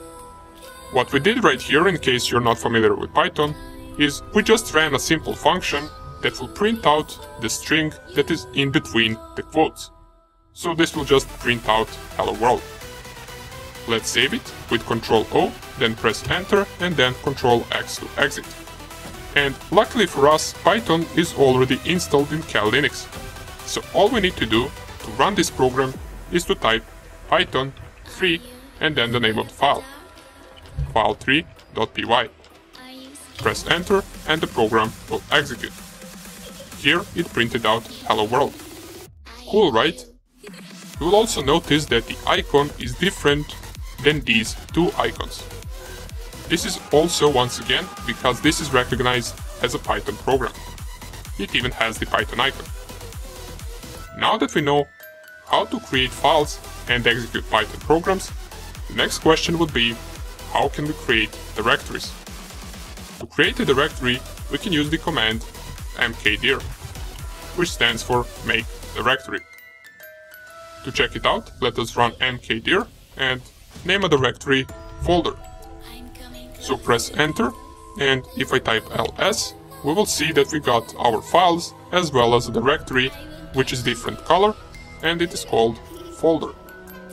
Remember, we differentiate them by color, and also if we try to change directory to the folder, it will work. It will even give us the path of /desktop/folder. Great! In that folder you can do pretty much anything you want. You can create subfolders or create files. Whatever you want to do, you can. To move, for example, our Python program from the desktop directory to our folder directory, we can use command mv, which stands for move. We must first navigate back to desktop directory. Let's do it using cd and then two dots to go one directory back. And from it, we run the command mv file3.py into the folder. So we specify move, then the second parameter is what we want to move, which in our case is file3.py, and the last parameter is where we want to move it. we want to move it inside of our folder. So press here Enter, and you will notice that the file3.py disappeared from our desktop directory. We can also check that by typing ls and notice that our Python program is no longer here. But if we go to the folder directory and type ls here, we will see it here because we moved it. Here it is, file3.py. Now, this is a handy command and you will use it a lot. Besides moving the file, we also want to see how we can copy a file, and we can do it using the cp command. This does the exact same thing as move command, but it doesn't move it from original directory to desired directory, it just copies it. So let's try to copy file3.py and call it file4.py.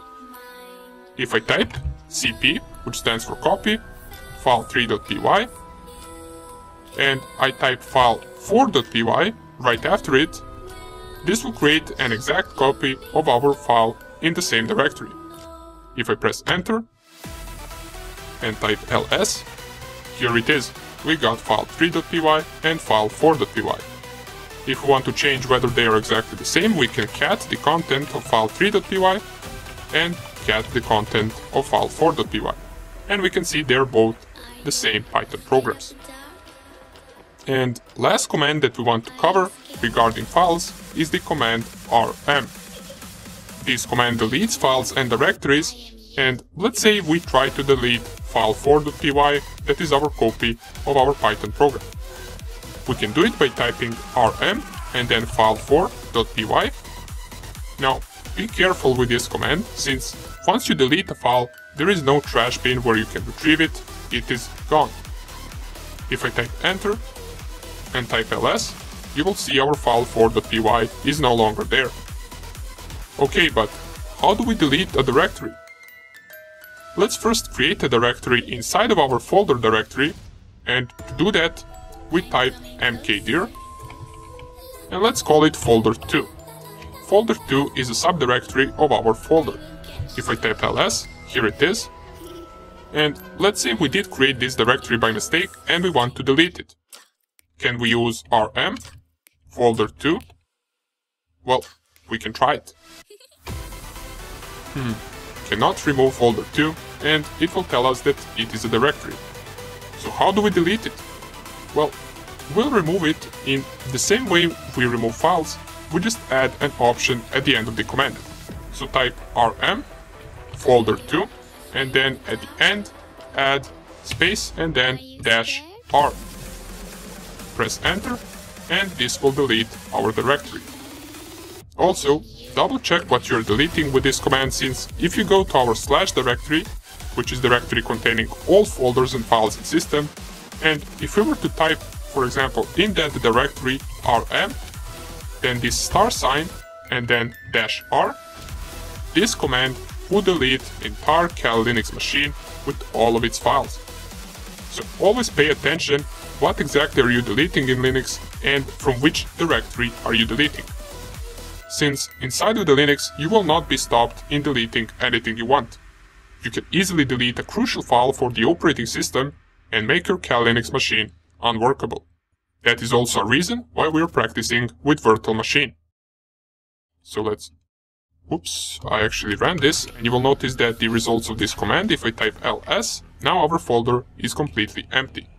So I actually ran this by mistake, and keep in mind, if I actually ran this from the slash directory, which is our root directory, I would delete the entire Kali Linux system. For now on, it is good since I only deleted our Python program, so it is not a big deal. Okay, great. We learned a bunch of the commands in this lecture. Now I got a practice test for you that you can try to do for the next lecture. Inside of our folder directory, since I deleted my Python program, I want you to create the file3.py once again. You can type anything you want inside of it. You can use the print hello world statement that we used. And what I want you to do, using the commands you learned in this video, is to copy that file in the desktop directory from our folder directory. So you create it inside this directory, and I want you to copy it back to the desktop directory. A hint is that it can be a little tricky once you copy file from some directory to directory, Anyways, just try it and we're going to see the solution in the next video. Welcome back. Have you managed to figure out the command from previous video? Don't worry if you haven't, since it was a tricky one. Let us see what the solution is. So if I navigate to my folder, which we created in the previous video, we wanted to copy our file 3.py, which is our Python program, from folder directory to the desktop directory. And if you tried to solve it but didn't manage to, you probably went with command cp file3.py desktop. And if I press enter, this command probably surprised you since it created another folder, or pardon me, another file in the folder directory called desktop. This is because it read our command as if we wanted to copy our file into another file in the same directory, and we call that file desktop. And this is just how the command works. In order to successfully copy the file to desktop directory, we must run the command and specify the full path to the desktop as well as the name of the copy that we want. So it would look something like this. First, we're going to delete this desktop file since we don't need it. And then you specify cp file3.py and we specify the full path to the desktop, which is /home /Mr. Hacker and then /desktop. After it, we also want to specify / and type here the name that we want our copy to have. So let's just call it our copy.py. We added .py since it is a Python program. Press enter and you will see right away on the desktop we got our copy.py. Now that we got that figured out, let us talk about a few network commands that we will use a lot throughout this course. The most important command we already know is ifconfig. We use ifconfig command to get our IP address, and what the output of this command is all the network interfaces as well as IP addresses corresponding to those interfaces. If I run ifconfig, oops, we get command not found, so we must run sudo ifconfig, press enter, then we enter our password, and here I have a few interfaces. So let me enlarge the terminal so we can see entire command. Let's just fully enlarge it and run the command once again. And by the way, you can navigate to the previous commands using upper and lower arrow.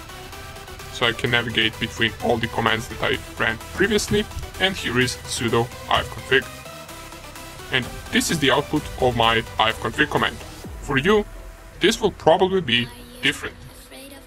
Here I have ETH0 interface, which is my cable connection, and it has an IP address of 192.168.1.12. And I can also see the loopback interface, which is this LO, which all of us should have, and it will be an IP address of 127.0.0.1, which is also a localhost IP. For this course, we will usually be interested in this ETH0 IP address. If you have another interface called differently, that is also fine. You could have a different named interface if you, for example, are connecting over Wi-Fi. This IP address that we get right here is called local IP address, which means it only works inside of our network to communicate with other devices that are also inside of our network. There is also something called public IP address, which we're going to talk about later in the course. For now, just remember that ifconfig outputs local IP address as well as our network interfaces. Another thing we can get from ifconfig is our MAC address for a specific interface. So for the ETH0 interface, here is my MAC address. And what MAC address is a unique identifier for every device, unlike local IP addresses that could be the same in different networks. For example, it is a great possibility that you also have the IP address starting with 192.168.1, while the MAC address is unique for every device in the world. And in case you're new to all of this and don't have much previous experience with MAC addresses and IP addresses, you might be asking, why do we need both of them? Well, let me explain like this. MAC addresses are unique and usable in communications with your neighbor machines or simply with machines that are on your network, while IP addresses are used to communicate over internet and they can also change. Remember it like this. MAC address tells you who you are. IP address tells you where you are. So that is the ifconfig command. And now that I think of this ifconfig command, there is one more important command that I didn't show you and that you will use a lot, which is sudo. Remember, we used it with ifconfig. Now, sudo is not a part of the ifconfig command, it is just a command that we use once we want to execute something as a root user. And just to remind you, a root user is something like an administrator. It has highest privileges above all other users. With root user, you can execute any commands that you want. For example, once we ran this ifconfig command, it told us command doesn't exist. If I just type once again ifconfig, it will say command not found. But after using sudo ifconfig, we managed to execute it. That is because ifconfig command must be ran with root privileges in order for it to execute. Throughout this course, we will encounter many programs and many commands that will require sudo in order to run. And sometimes there could be multiple commands at once that we must execute as a root user. There is one cool trick so you don't have to type sudo before every command, is to run at the beginning sudo and then su. Press enter, and if you're running sudo for the first time inside of one terminal session, it will ask you for your password and then it will log in into the root terminal. So everything you run from now on, you will run as a root account. Right now, I no longer need to specify sudo ifconfig, I can just specify ifconfig, and it will not tell me command not found, it will execute it since I am a root user. As it says right here, it is no longer Mr. Hacker, it is now root. If you want to exit out of this root terminal, you simply just type exit and it will go back to your Mr. Hacker terminal. Now, this can also be applied to files. Some files might be created only for root account to edit.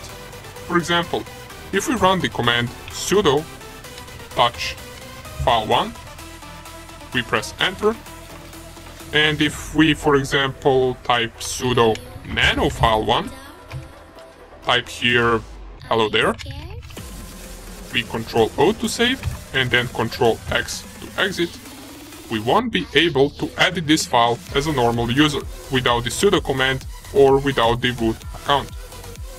If I lower this terminal, here is our file 1, and the reason why we can't edit it is because this actual file right now has been opened and edited with root privileges. And once we saved it as a root, so right now if we try to nano it, it will tell me file is unwritable, which means I cannot write anything. Well, I mean I can, but if we try to save it, it will tell me right here, permission denied. So let's close this and open terminal once again. However, if we go as a root account, sudo nano file1, and we type our password, now we can type anything we want. Just 1 second, it seems that we opened the wrong file. This is the file 1 that we created from the previous video that says today is a really good day. And to go to the file 1 that root account created, I believe it is one directory back. Or let's just go to the sudo user, type enter, cd Mr. Hacker, cd desktop, cat file 1. Never mind, since we can't really find it, let us just create another file. Just make sure you go to the root account of the terminal and then type nano test file. And once you type nano test file, here type hello there. save this, exit the root account, and if I lower terminal right now, we will see this test file right here on our desktop, but it also has this lock right here. This means we as a normal user cannot edit this file. We first need to go to the desktop directory, so let's go to the Mr. Hacker and then desktop, and we nano test file. It will tell us once again, file is unwritable. Only root account can edit it. And this is something you will encounter a lot, so it is really important next time you see either something like command not found, or write protected file, or this requires root privileges, just know that it needs to be ran with sudo. Alrighty, so with this we finished our small crash course for Linux, and I would advise you to practice a little bit with the commands we learned, and also explore Kali Linux operating system a little bit. Go to different directories, see what it all has, but be careful not to delete some important files. Okay, now we are ready to finally go into the process of penetration testing. Hopefully you are excited, since this is where the fun starts. Let us see how to perform the first phase, which is information gathering. See you there. Welcome back. It is time we learn in details what is information gathering and how can we perform it. We already know that information gathering is the first step in penetration testing, and it is an act of gathering data about our target. It can be any type of data that we might find useful for the future attack, and if you remember, there are two types of information gathering. We got active information gathering and passive information gathering. And we talked briefly about them, but now it is time to fully explain what both of them are. So let's start with active information gathering. In active information gathering, we use our Kali Linux machine, and we try to get as much data or as much information about our target while interacting with them. It could be a target website that we need to test, so we need to find as many things about it as we can. Or it could also be a network that we're testing, or perhaps an entire company. The main point is that with active information gathering, we directly get that data from the target. This could mean directly exchanging packets with the target by visiting and enumerating their website, or it could also mean talking to an employee that works there. We could maybe call them over mobile phone to try to get them to tell us something important, but this part is also considered social engineering. Nonetheless, any action where you exchange something with the target is active information gathering. This can be legal to an extent. If you start performing some advanced scans or OS fingerprinting on the target, you most likely won't get in trouble, but you should still not do it without permission. And it is important to mention that usually active information gathering will provide us with much more important data than passive information gathering, since we are directly interacting with the target. On the other hand, we got passive information gathering. And it is similar, we got our Kali Linux machine and our target. But we also have an intermediate system, or what I like to call a middle source. And what this middle source is, well, basically it could be anything, from a search engine to a website. It could also be a person, but what matters is that information we get is going through that middle source. For example, if we want to find out something about a certain target, and we Google that target to find some pages that contain information about it, this is considered passive information gathering. Okay, good, but what are the goals of this? What exactly are we searching for? Which information could be of value to us?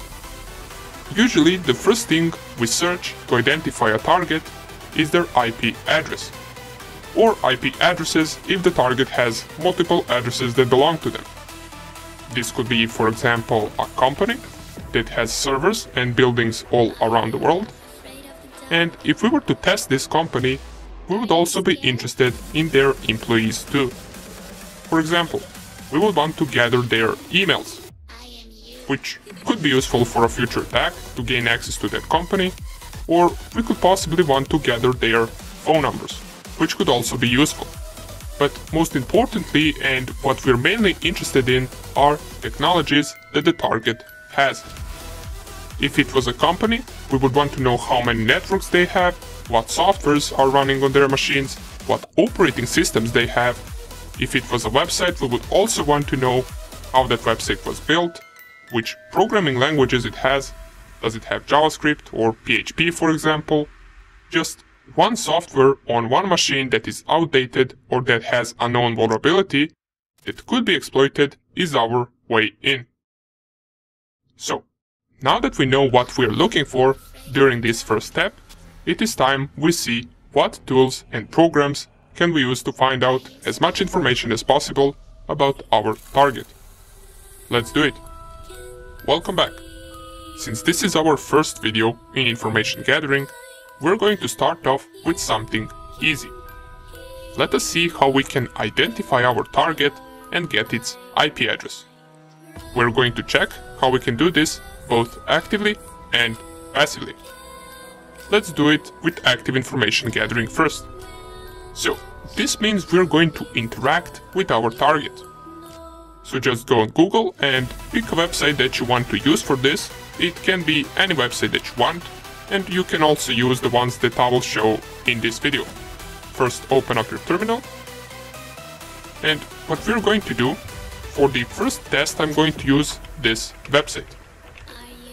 This is just some university page that I picked, and what we can do to get its IP address is to ping it. Most of you will already be familiar with ping tool, since it is installed by default on any operating system. By pinging this website or any other website, we're sending something called ICMP packets to that website, and if we get responses back, that means that website is up and running. But what we also get besides that response is the IP address. So let's try it out. I will leave this link right here, and I will just add at the beginning ping space and then hit enter. And it seems that we're not getting any responses back, but what we did get is an IP address. Here it is. And we're not getting responses back from this site because it is probably blocking ping probes, which some websites often do. Let us try another site to see how it looks once we get responses back.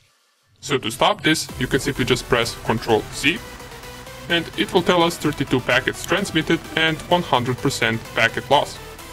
Now this doesn't mean that this website is offline, since if we visited this link right here or this IP address, we would open a page to that website. But just in case, let us see how it looks like once we get the response back from the ping command. If we try to ping a big website, for example like Facebook, so let's type ping facebook.com. Here we get an IP address of Facebook, and we can Ctrl+C since we can notice that we are getting packets back, which means Facebook is up and running and also responding to our ICMP packets. Just to note, this IP address right here is just one of the IP addresses that Facebook uses. So for you, once you ping it, you will probably get a different result. Okay, what we saw right here is an example of active information gathering to get the IP address, since we directly send packets to these websites. Another tool you can use to get IP from a website is called NSLookup. So if I go down here and type NSLookup and then the name of the website, which in our case, let's try with the first one, which is this one. And once again, you can test any website you want with this. It doesn't matter. If I press enter, it will give me this response, which says server and address right here. But this is not the IP address of this website. This is just my router, and where the result or where the IP address of this website is down here. here it is. If we compare this one and we go back to the ping command, you will notice the IP address is the same. So we got the same result, which is good. Let's try the same with Facebook, so just type right here nslookup facebook.com. And we also get the IP address of Facebook. Now, if you wanted to do this passively, you would search for this information, such as IP address, over some other website. Let us see how we can do that. First of all, we want to open our Firefox, and to do that, just click on this Kali Linux icon in the top left corner and type Firefox.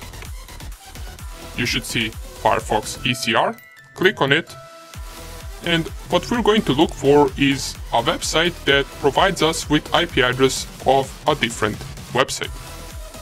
And since I don't know any website that does that, I will simply just go right here in the search bar and type what is an IP address of this website.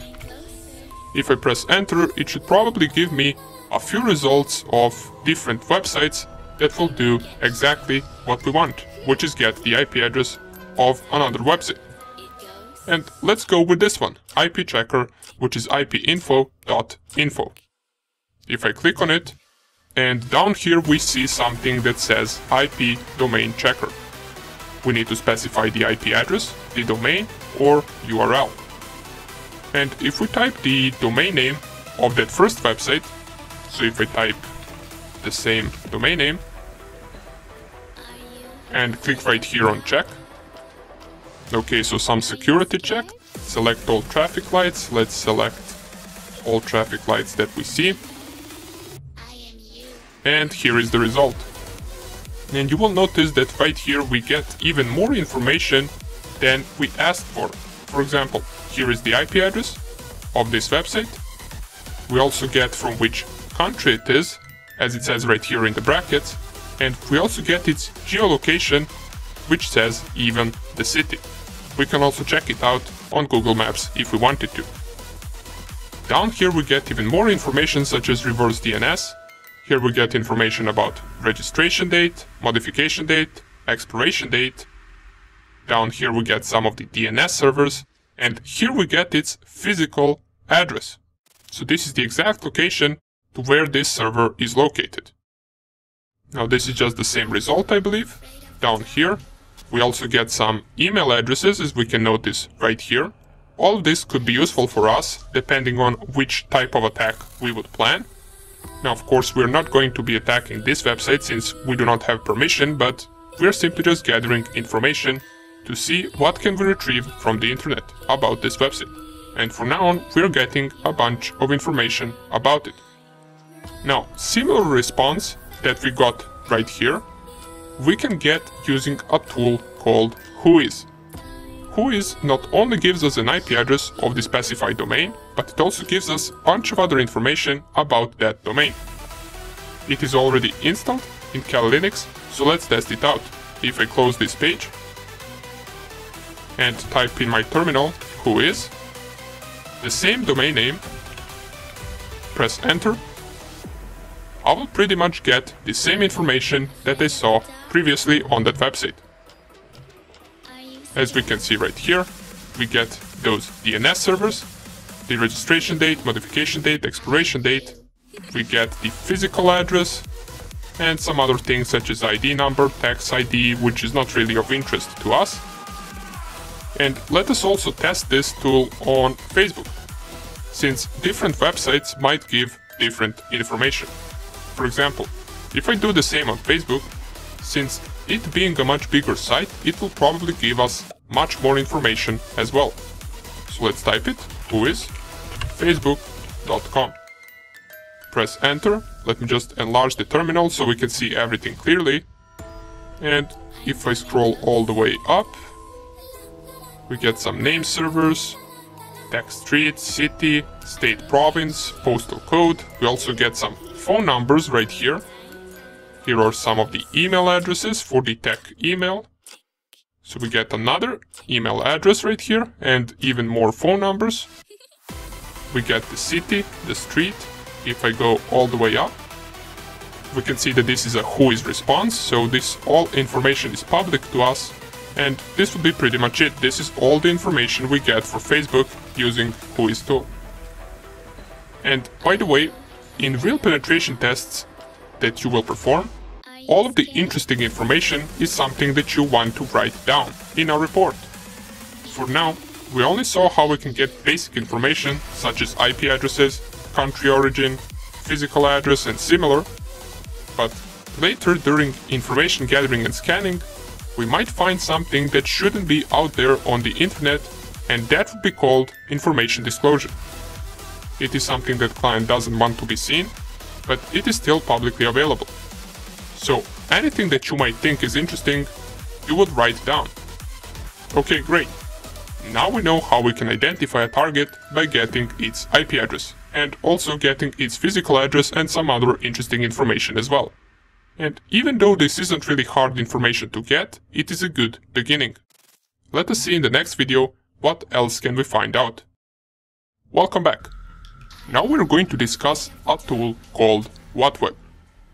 This tool is used to gather information and to scan any website on the internet. So it is primarily used to scan websites, since this tool recognizes web technologies including web servers, embedded devices, JavaScript libraries and many more things. They explain it really well on the website page for this tool. So we can read right here about all of the details that this tool has. We can notice they have over 1700 plugins, each one of them used to recognize something different. So they use these plugins to perform the scan on the website and discover what technologies does that website run. What is important for us is this second paragraph, since down here it tells us that default level of aggression called stealthy is the fastest and requires only one HTTP request of a website. Now what this simply means is that this WhatWeb tool has different levels for scanning, and the default level is the level of aggression that is called stealthy, which we can use on any website that we want. The other levels of scanning are more aggressive and should only be performed during penetration tests. So we should not use the more aggressive scans on the websites that we do not have permission to scan. We can, however, use the stealthy scan on any website that we want on the internet. And don't worry, we are going to see all of these options in just a second.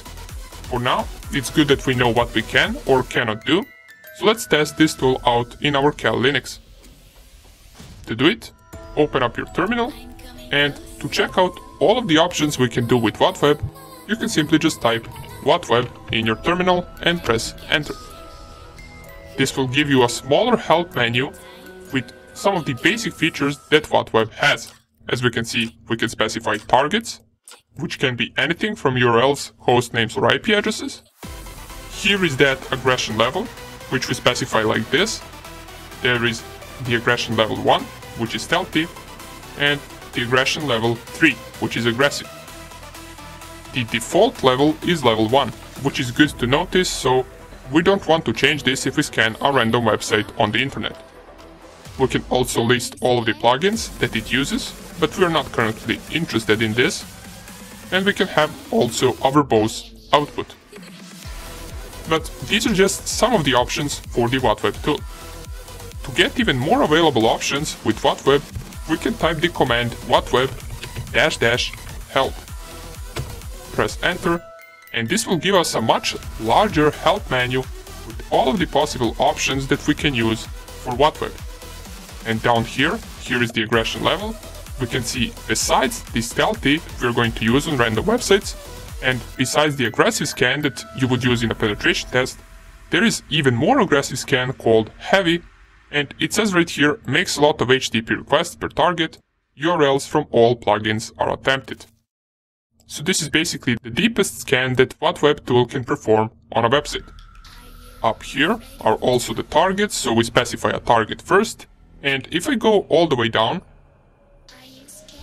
you will notice right here we got some of the examples of usage of WhatWeb. So we can see right here that the most simple example is running WhatWeb and then the domain name. So for the first run, let us go with this one, we're only going to specify website as an option, so just type down here whatweb. And since we're using the aggression level 1, we can scan any website that we want, so I'm going to go with this one. And this is just another university website from my country. Feel free to scan any website that you want, or you can also go with this one if you'd like. If I press here enter, in just a few seconds we should get response for this website. And here it is, we already got something. We got 2 responses, as we can see by the links right here. The command has finished executing, so let us just go through these results and see what we got. It tells us that it most likely performed a redirect as soon as we tried getting this link. We can also see that we got the Apache web server. We even get the version, which is 2.4.6.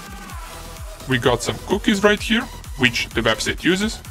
We got from which country it is, which type of HTTP server it uses. If I go down here, here is the IP address of this website, here's the PHP version that they use, and the redirect location. If you remember, I told you that it most likely redirected us to a different page. Here is to where it redirected us. And once we got redirected, we got the response of 200 OK, and this is just an HTTP response code, which tells us that we successfully loaded a page. We got the same Apache version, the Bootstrap version, which cookies it uses.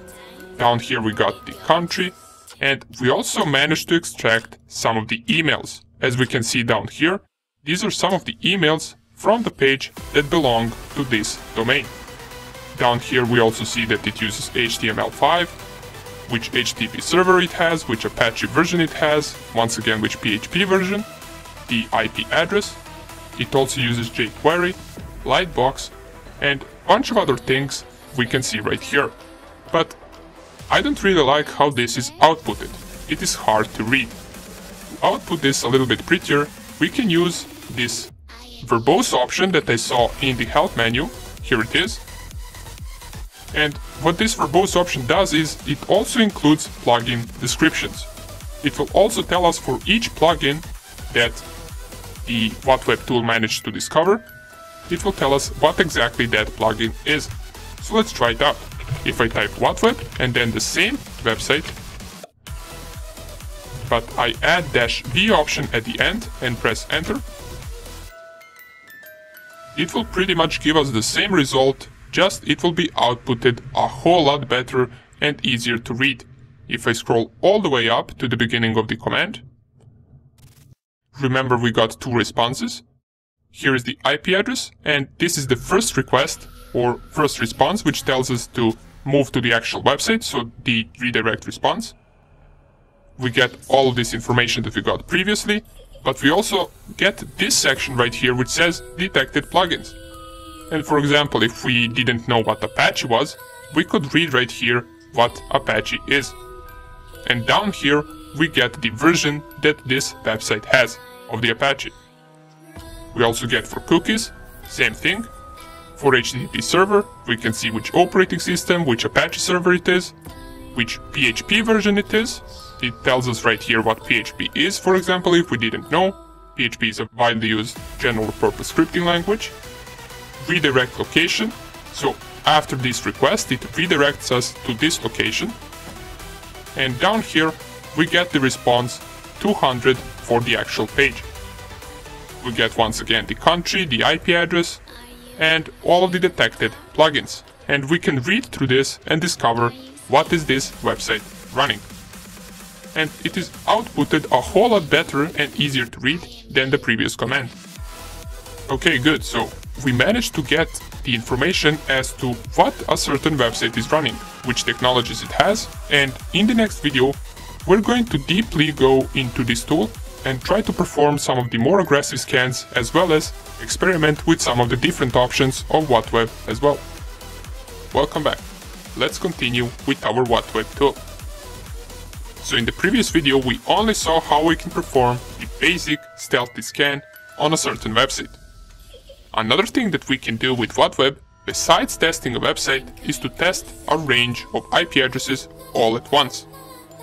So if I open up my terminal and I type WhatWeb --help once again to list out all of the available options and scroll all the way up.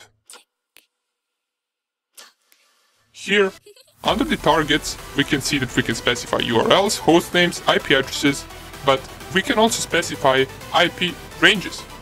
We can specify them like this or like this. Now to test this out, I'm going to scan my entire home network.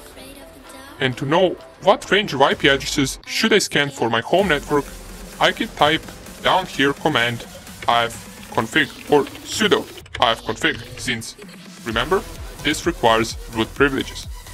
Press enter, enter our password, and we can see that my IP address is 192.168.1.4, and what's more important than the IP address in this case is the net mask. And my net mask is 255.255.255.0. The subnet mask right here means that only the last octet of my IP address is changeable, which is this last number. So these first three octets, or these first three numbers, never change in my home network. This also means that the range of IP addresses that belong to my network are going to be from 0 to 255. So basically the range of the IP addresses that my network can have is this one, 192.168.1.0 to 192.168.1.255. This is the range of my home network. So let me scan it. Now, for you, it might be different based on what type of network you got, but in most home networks the subnet mask is going to be this one. Therefore, just the last octet will be changeable for you. Now, before I actually run the scan, I don't have any websites hosted in my home network. But I do got some devices running something on port 80, and port 80 is an HTTP port that websites use to host their pages, so we should still get some result from scanning my network. Let us go delete this and type whatweb, and then the range of my home network. Let us go with 1 to 192.168.1.255. So this is the range of IP addresses that I want to scan, and all of them belong to my home network.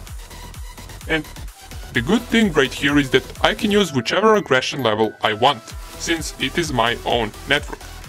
Let's test out aggression level 3. To do that, we can specify -- aggression and then 3. After it, we can also specify the -v option to better output all of this, and let's press enter. You will notice we're getting some of the results, but there is a lot of this error happening on the screen. Now, what this error right here is, let me just Ctrl+C, since we're not going to wait for this to finish. And what this error is all of the hosts that it tried to scan but couldn't manage to. And the reason why it couldn't manage to scan these hosts is because they do not exist. I currently only have around 2 or 3 devices on my home network, and all of these other IP addresses are out of use. So let me go up here to see what it found. It found the result for the IP address 192.168.1.1, and this is my router. Down here we can see all of the plugins that it managed to detect for my router. We can see an interesting plugin, which is password field. This is something that we would write down, since any password field that we find, we can use later on in something like a brute force attack to try to guess the password and try to brute force the login credentials. But nonetheless, this is just a router, so we're not really interested in it at the moment. This is just an example of a test of how it would look like. And since I don't have any website on my home network, it didn't really give much result. We can see right here, here is another IP address that is active. It is 192.168.1.10, and this is an IP address of my laptop, which is currently up and running. It detected this HTTP server on it, but it got the status code of 403 forbidden. So it is not allowed to visit that page. Therefore, this is as much information as it managed to get.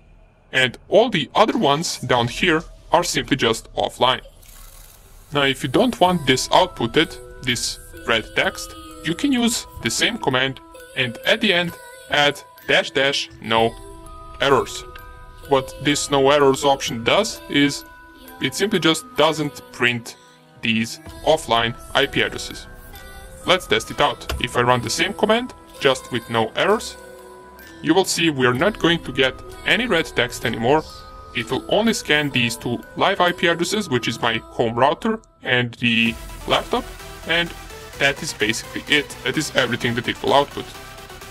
Okay, so it took just a few seconds to finish, and keep in mind that since we are running level 3 of aggression scan, it will take a little bit more time to scan something than with level 1, since it is performing a deeper scan than just the level 1 stealthy scan. Okay, so we ran this command, and we used the aggression level 3, we used -v to output all the detected plugins as well as their description, and we used no errors to not print out these offline IP addresses. But what if we, for example, wanted to save this output that we got in a file for some future references? Well, if I type the command whatweb --help and I go through this help menu once again, I will get to this part which is logging. And down here we can see that there are a bunch of options that we can use to log our file or to save our file. So let's just go with the first one. Or we can even use the second one, which is to log verbose output. To do that, we use this option right here and then equals and then the file name that we want it to save to. So if I go down here, and another useful command, once you have a bunch of things happening in your terminal, and by bunch of things I mean just a bunch of text printed out, what we can do to get rid of this is run the command clear. This will clear our terminal so we get much cleaner look. Now if I press upper arrow to find the command that we ran previously, and at the end I add log and then -verbose equals, and here I can call the file results, for example. If I press here enter, now you will notice that besides of this outputting it to the terminal, it will also save it inside of a file. Let's wait for this to finish to check out the file that we got. Okay, so it finished. Let us clear the screen once again, and if I type ls right here, we will see our results file. Let's lower the terminal and open this file to see what it got saved, and if I enlarge it, we will see that we got our results saved for both IP addresses, for my laptop IP address and for my router IP address. Now, for your scan, if you scanned your home network, you will probably have more devices or less devices, or you might not get any result in case none of your devices is having an open port 80, or in case none of your devices is running an HTTP server. So don't worry if you didn't get any device. This is just an example to see that we can even run the ranges of IP addresses, and to test out this aggression level 3 scan, since we can only do it on the websites that we own or have permission to scan. Okay, great, so look at all of the commands that we crafted with all of these options right here. And this is just a part of this whatweb tool. You don't need to be learning all of these commands. You can always just run the help command and read through its help menu to discover what you want to run. We won't be going through all of these options in whatweb tool, since there is too much of them, but I encourage you to play with it a little bit and see if it has any other interesting options. Great! In the next video, we're going to see how we can harvest or gather as much emails as possible from just knowing a domain. See you there! Right now, we are going to see how we can gather emails for a certain company or a domain. Remember, people are always weak at security. If we manage to send some malicious program to someone working in a company, and they run that program, we got our way in. We can also use emails in something like a brute force attack. We can use them in the username fields. There are many ways this could be useful, but for now, let us just see how we can get them. Since emails are public information, we can test this on any domain we want. To get emails, we're going to check out two different options. A tool called The Harvester that's installed in Cal Linux, and a website called hunter.io. Let's start with Harvester first. So open up your terminal, and to just run the help menu from the Harvester, we can type the tool name. So just type The Harvester with capital H and press enter. And this will output us with a smaller help menu, just like the WhatWeb tool did. Once we specified its name, we get its banner and some of the options that we can run. It tells us, since we try to run it with just the name of the program, that there is an error. The following arguments are required, so we need to specify the domain. But before we specify the domain, let us just run the bigger help menu so we can see all of our available options. Okay, great, here it is. So we get the domain option, so we need to specify either a company name or domain name to search. This is the limit of search results, which is default equal to 500. And all these other options are not really of interest to us besides this last source option. And this last source option we specify with -b, and we specify where we want to search for emails. Now we can either specify one of these. We can, for example, specify we want to search for Twitter, LinkedIn, Bing, Google, or we can simply just specify all, and it will go through all of these in search for usernames, hosts, and emails. So let's try it out. If I clear the screen, type The Harvester, and first thing we need to specify is -d for the domain. And for this test I will go with this domain right here, which is another university domain. You can go either with this one, or you can pick any website that you want and use it instead. So if I specify The Harvester -d, then the domain name, the next option that I want to specify is -b, and remember, -b option is the source, so where we want to search for the emails, host names, and usernames. And let us for the first try specify all. And the last option is -l, which is the limit that is set by default to be 500, so we can either specify more than that or less than that, or we can simply just not specify -l at all, and it will just by default scan 500 results. So if we leave it just like this, and I press here enter, the running of this command will take some time. It will search for different results, it will search for host names, it will search for usernames, and it will also search for emails.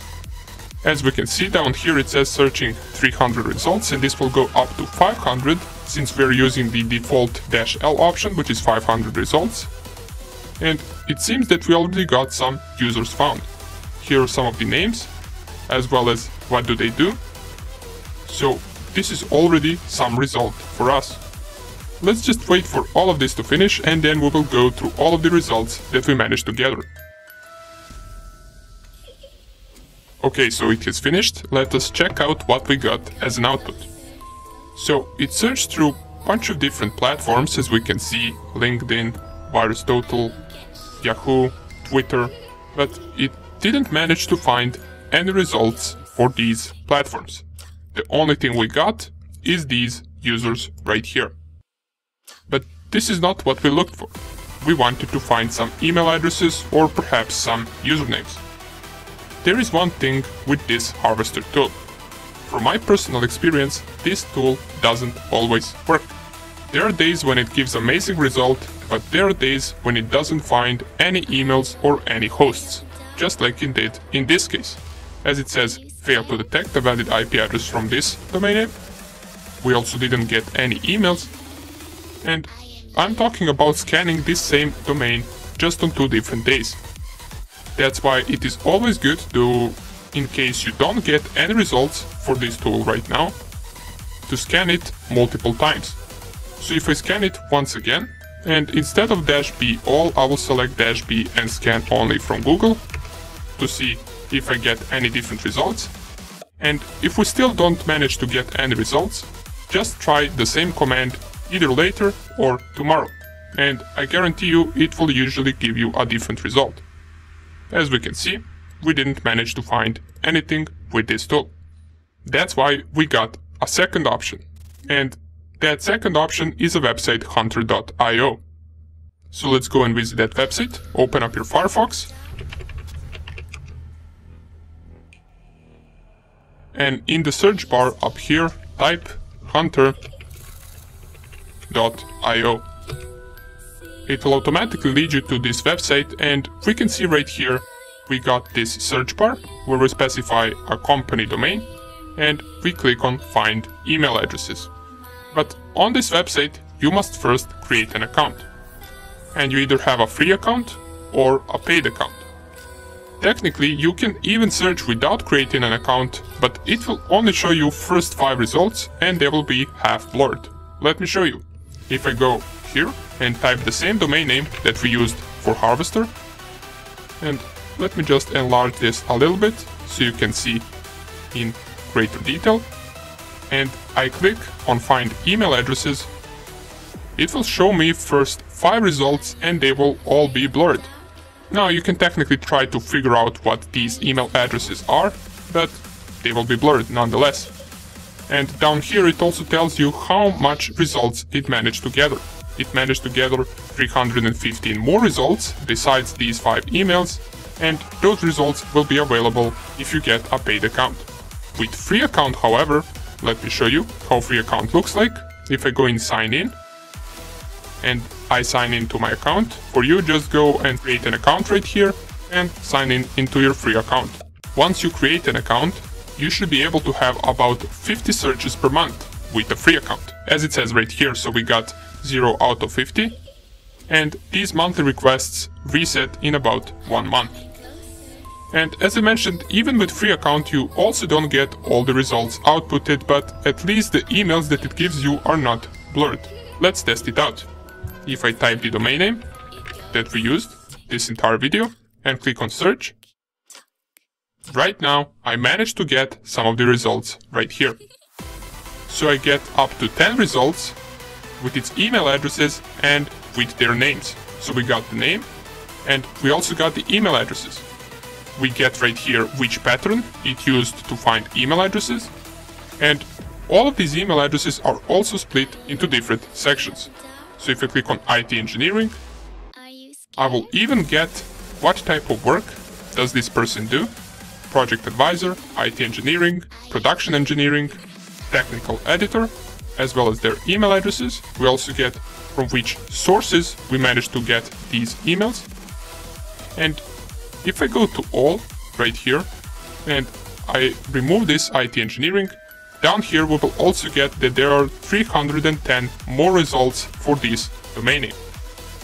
So it is completely up to you whether you think you should get paid version for this. Just keep in mind that with the paid version you get much more results than with the free version. The bad side about the paid version is that it isn't cheap at all. If I go to my account up here and I click on subscription,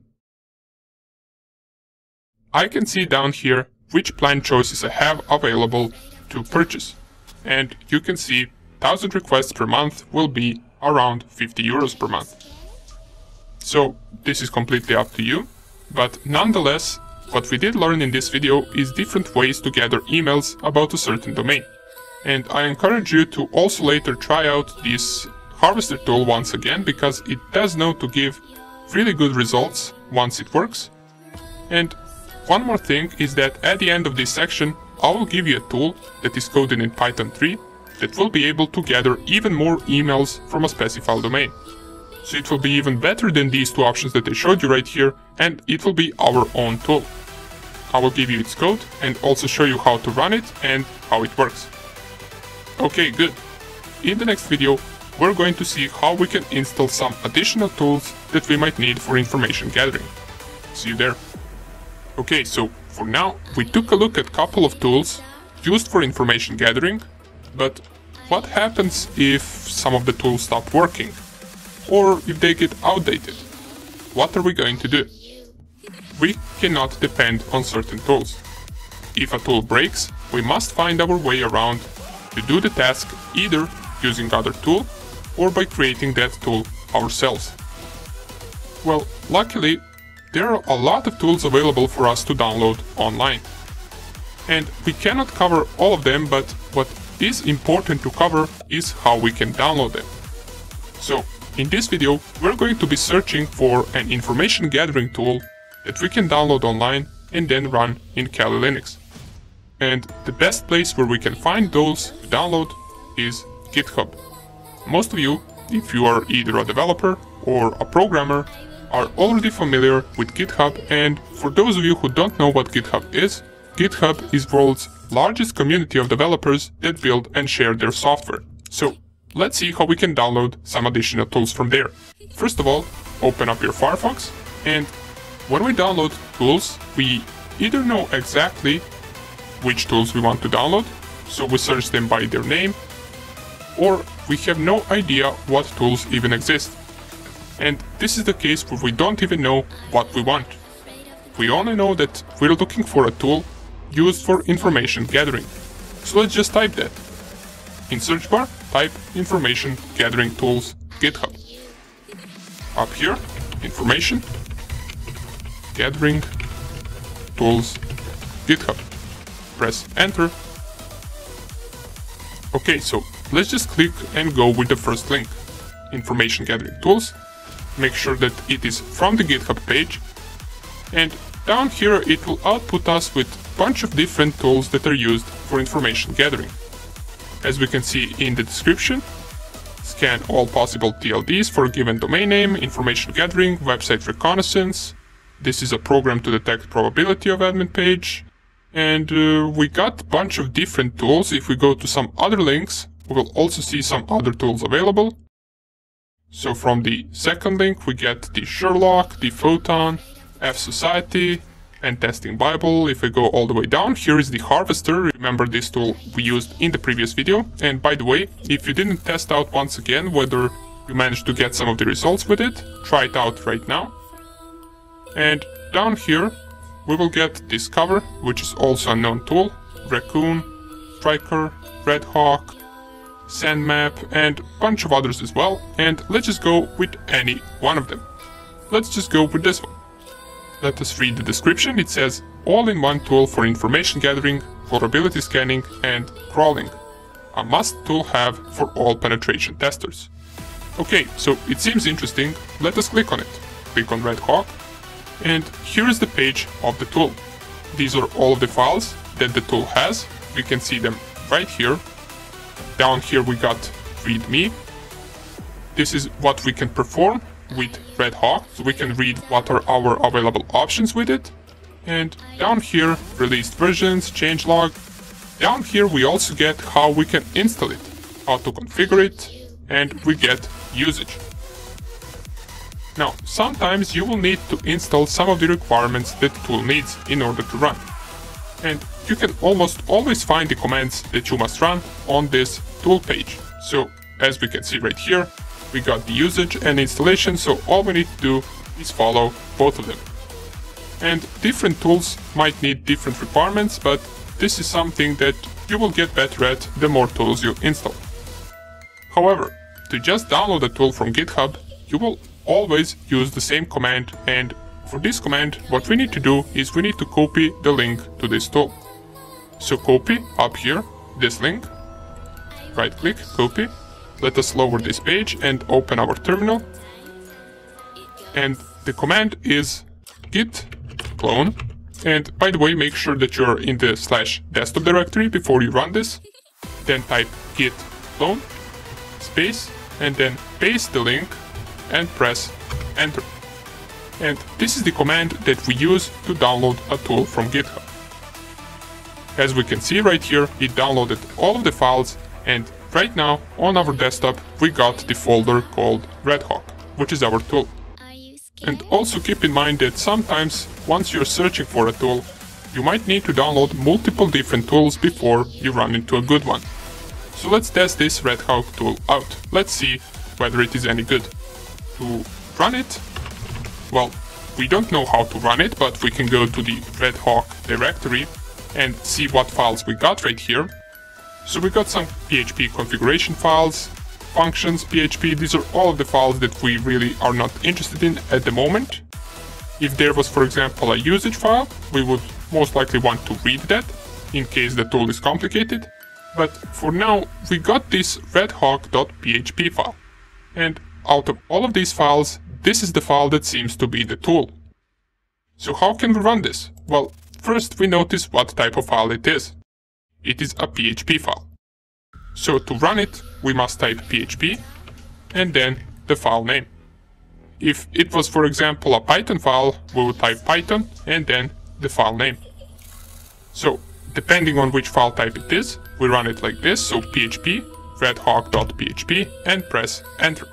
It will load this with its banner, and it tells us right here that some of the modules are missing, and it tells us that we can try fix command, or we can simply just install it ourselves using terminal.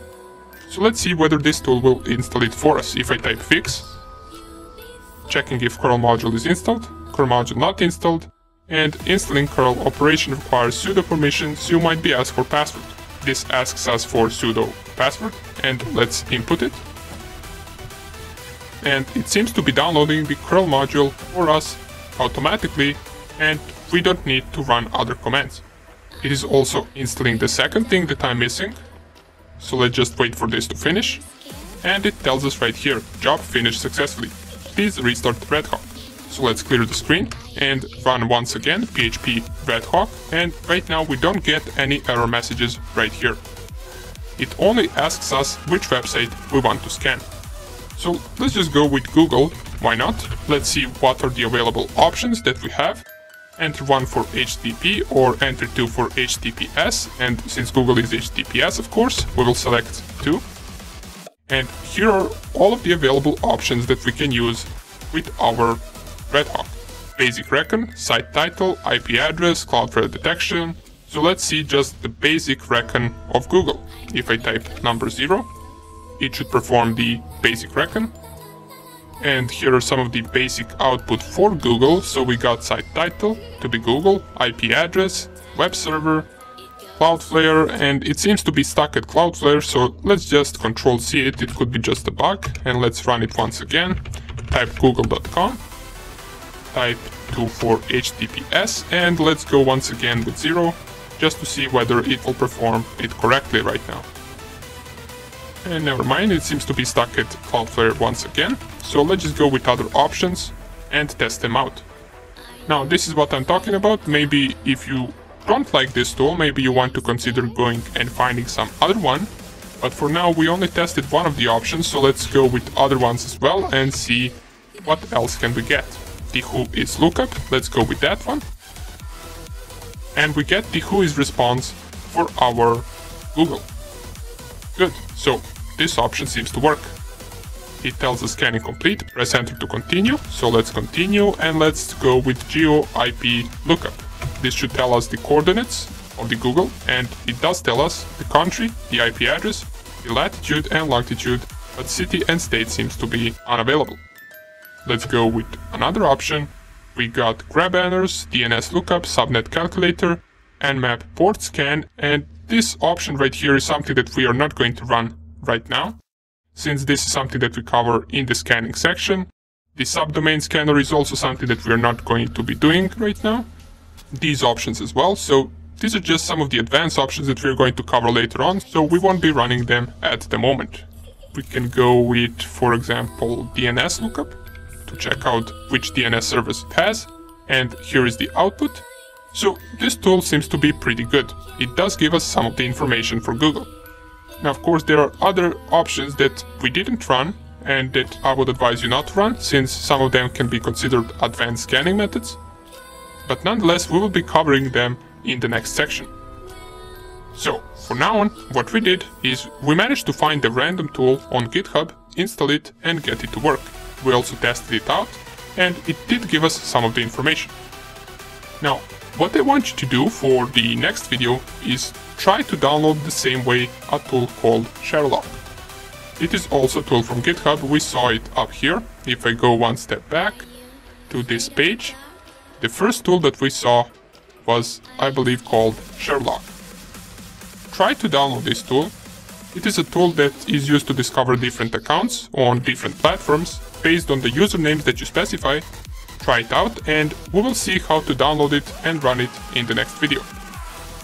Have you managed to download the Sherlock tool? If you did, congrats. If not, let's see how we can get it and what we can do with it. So, if you haven't already, open up your Firefox and type Sherlock GitHub.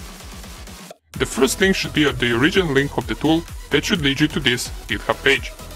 Once you're on the Sherlock page, you should see all of the files that belong to this tool. Down here, we will see the installation, so how we can install the tool. And right here we will also see the usage. But before we check out the usage of the tool, let us go and download Sherlock first.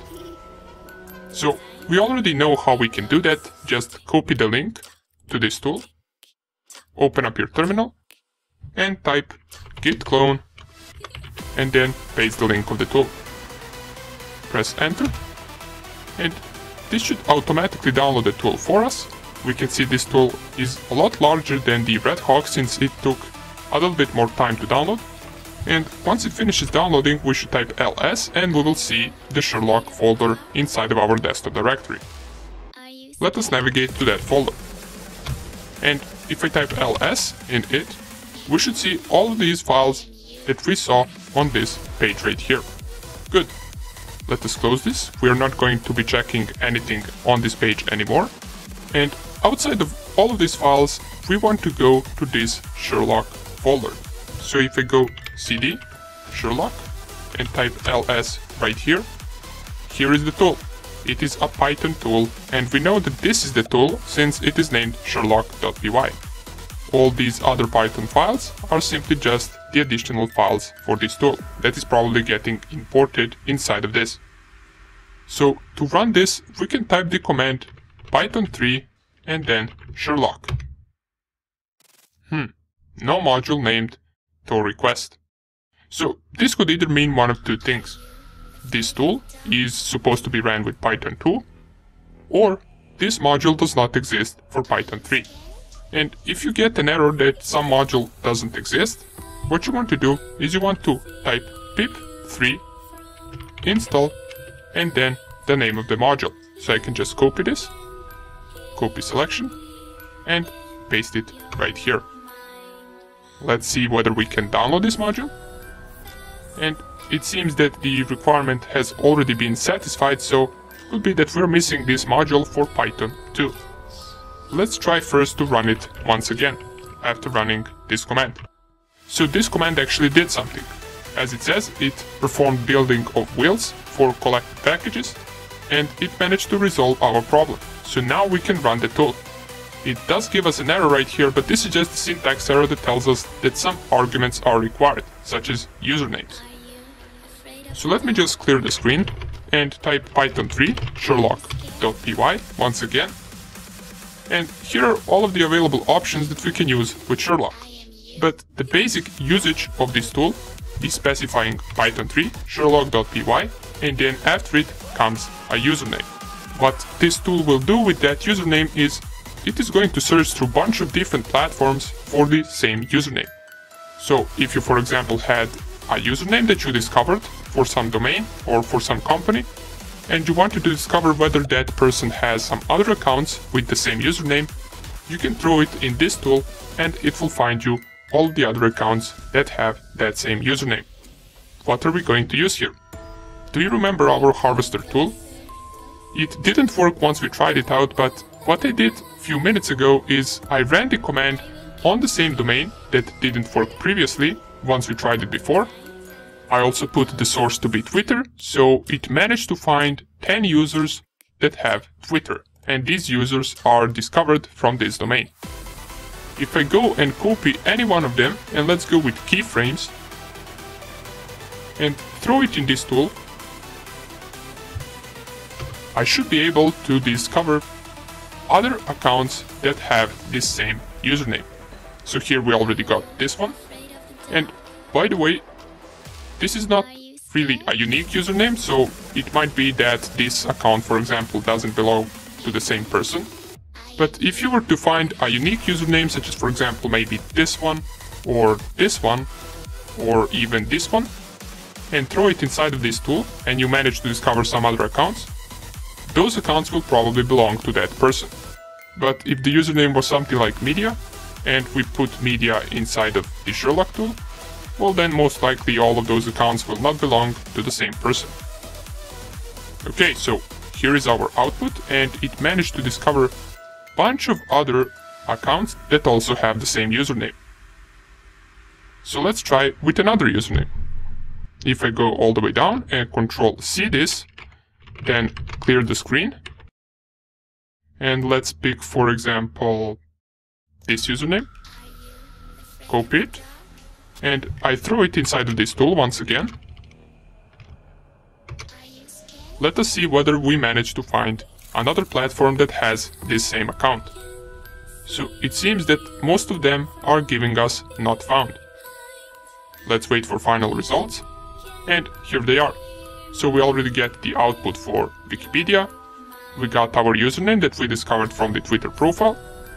If I go all the way up, let's see whether we manage to find something else, and it seems that all of the others have not found. And here is also a Catch Me profile with the same username, so that is another result that we managed to gather. Okay, great, so that would basically be it for this tool. Now, another thing that this tool does is it also saves our results in a file. So if I go and Control-C this, clear the screen, and type ls. Oh, never mind, it seems that it didn't save it. Maybe if we specified an option for it to save, let us run the help menu, no such file or directory. Yeah, that's because we are in a wrong folder, so let me go to the Sherlock folder and run the Python 3 sherlock.py --help. And yeah, we actually probably had to run this output command, and after the output we specify the file name, and the output of the result will be saved to this file, so it doesn't save it by default. And you can also check out other options as well, but the purpose of this and previous video was to figure out how we can download additional tools. You might never use this tool again, or you might use it every time. It depends on which type of penetration tests you perform and what kind of strategy you plan for your attacks. But it is always good to have a bunch of different tools and options that you can use.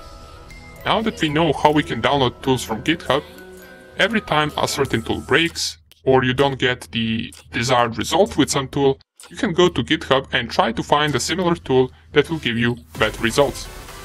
Okay, good. So, in the next video, I will give you a bonus tool that I created in Python 3 that will be able to gather much more emails than the already built-in tools in Kali Linux. Welcome back, and in this bonus video we're going to be covering the tool that I created in Python 3 that is used to gather emails. Now, even though later in the course we will be coding some of our own Python tools, this is one that we will not code, so we will just see how it works. I will explain how it works, of course, and we are going to see how many emails it can gather. So this is the tool right here called Email Scraper, and you will have this to download in the resources of this lecture. But let me show you how you can transfer it on the Kali Linux desktop. If you go up here on the devices and you go on drag and drop and click on bidirectional, then anything that you have on your desktop, since I had the program right here, if you go and drag it to your Kali Linux machine, it will get moved onto your Kali Linux desktop. As you can see right here, this folder already contains this file, since I already have it on my desktop, so I will just skip this. But you, after setting this to bidirectional, can transfer any file from your host desktop to your Kali Linux desktop. Okay, good. Now that we know how we can transfer it, let us see what this tool is and how we can run it. So just to check out the code of this tool real quick, let us double click on it, and let me enlarge all of this. And what this tool essentially does is it asks us for the URL, and we provide it with the URL of a certain domain name. Then what this tool does is it tries to extract all of the emails that are in the HTML page of the URL that you specified. But what it also does is it tries to crawl within other URLs that are found inside of that page. For example, this count variable right here, that is equal to 100, means that we will be searching for emails in 100 different links. So you specify the main URL, then it goes through that URL, it extracts all of the emails, but it also extracts all of the other URLs that are leading to different pages. Then it goes to those different pages and performs the same thing. It tries to find the emails, and it also finds more URLs. And it does that until it reaches 100 URLs. This is a number that you can change if you want to, so you can set this to be lower or higher depending on how much results you want to find. Down here we can see that it is finding those emails using regex. So this is the pattern that we are searching for, and don't worry if you don't understand any of this. Regex is just a way for us to find certain patterns in a lot of text. So for example, this is a pattern that will allow us to find emails in the HTML code of the page. And then we, at the end of this, print all of the emails that we found. So that is the basic principle behind this tool.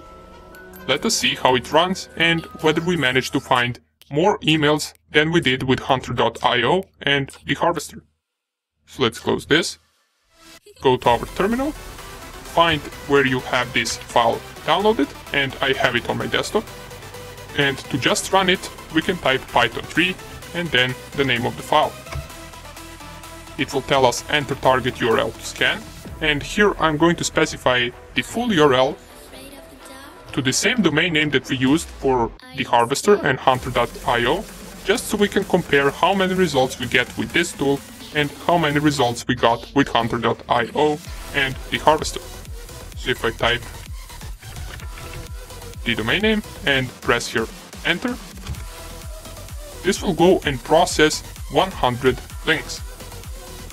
And depending on whether you change that number, it might be higher or lower. And at the end of processing these links, it will print out all of the emails that it managed to find. So if you remember, with hunter.io, the website that we used, with the free account we managed to gather 10 different emails. With the harvester, first time we didn't manage to get any email, but after running it a couple of times, we might be able to get around 10 to 15 different emails with the harvester. But let's see how many this tool will find. So let's just wait for this to finish, and I will get back to you as soon as it's done. Okay, so the tool has finished scanning, and here are all of the emails that we managed to find. You can see there is at least 100 or 150 of them, and they all belong to the same domain. Now, we might occasionally find some email that doesn't belong to this domain, and we saw one down here, I believe. We just find it. This one.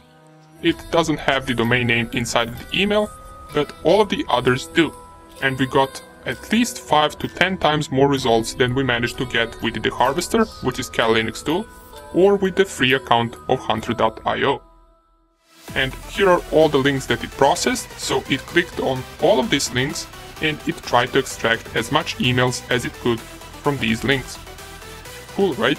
So now you have a tool that will be able to capture a lot of emails based on the specified domain. Just make sure that once you run the tool, you specify HTTP or HTTPS before the domain name.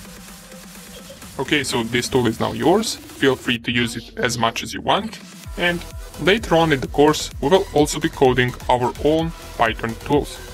There will not be some too advanced tools, but we will be covering basics of creating our own hacking tools, which is something that every hacker should at some point of their journey learn.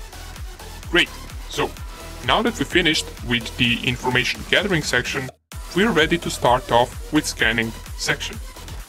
And you might be wondering, how are you going to be able to follow the scanning section and all the other sections, since you don't really have permission to scan any website? Don't worry, there are a lot of free vulnerable machines and websites that we can download and practice on them. And we're going to be seeing how we can find them and install them inside of our VirtualBox. So we will have our own vulnerable lab where we can practice our hacking. So thank you for watching this section, and I will see you in the next one. Welcome back. Here we are, ready to start our scanning phase. We have covered the information gathering, which was first phase of penetration testing, and now we will proceed with the second stage by scanning our target and trying to get even more information about it. Now, the difference between information gathering and scanning is that scanning is performed on a much deeper level. And also, while in the first phase we gathered all kinds of information such as emails, phone numbers and a bunch of other things, in the scanning we are mainly focused on technology side. So we want to find out as much as we can about our target's technical aspect. We're going to talk about in just a second as to what exactly are we looking for in this stage and what are all the goals of this stage. But first, you could be wondering, what are we going to scan? Since remember that scanning is something that we are not allowed to do on any target that we want. Don't worry, for this stage and any future stage from now on, we're going to be using vulnerable virtual machines. There are lots of paid vulnerable virtual machines that you can buy and test on, but for this course I will be showing the free ones. So all of us can download them, install them and then try to hack them. All of these virtual machines are going to be running some outdated vulnerable software that we will be able to exploit in the third stage, and they will also require very little hardware power, so all of us will be able to run them while also running Kali Linux. And keep in mind that penetration testing process will look exactly like it would look in real world, if you were to test some website or some network. The only difference is that right now we know that these machines are vulnerable since I just told you, and in real world you wouldn't essentially know that before testing them. However, just knowing they are vulnerable doesn't really help us, as we need to figure out in what way are they vulnerable and how can we take advantage of that. Scanning will help us with this. We will be using our Kali Linux machine to scan these machines. And by scanning these machines, what I really mean is we're going to directly exchange packets with our target, and once that target sends packets back to us, hopefully it will discover something about the target machine that we will find useful. And what we will be sending to the target are TCP and UDP packets. TCP and UDP are just protocols that are used for sending bits of data, also known as packets. And we will discuss them in a little more detail in the next video. For now, just think of them as different communication protocols that will allow us to get information from our target. I keep talking about information and scanning and all of that without actually explaining what do I mean by scanning and getting information. What are the goals of this? What are we looking for exactly? Well, we're looking for open ports. And I don't mean USB ports or some physical ports, I mean we're looking for virtual open ports that every machine has, and it uses them to host their software and communicate with other machines over internet. For example, you watching this over internet on a website means that the machine that's hosting this website has port 80 open. Why port 80? Well, port 80 is used to host a web server. It is used for HTTP, and it's also known as HTTP port. So every time you visit a website, you are essentially making a connection to that machine hosting that website on port 80 or on port 443, since port 80 is used for HTTP and port 443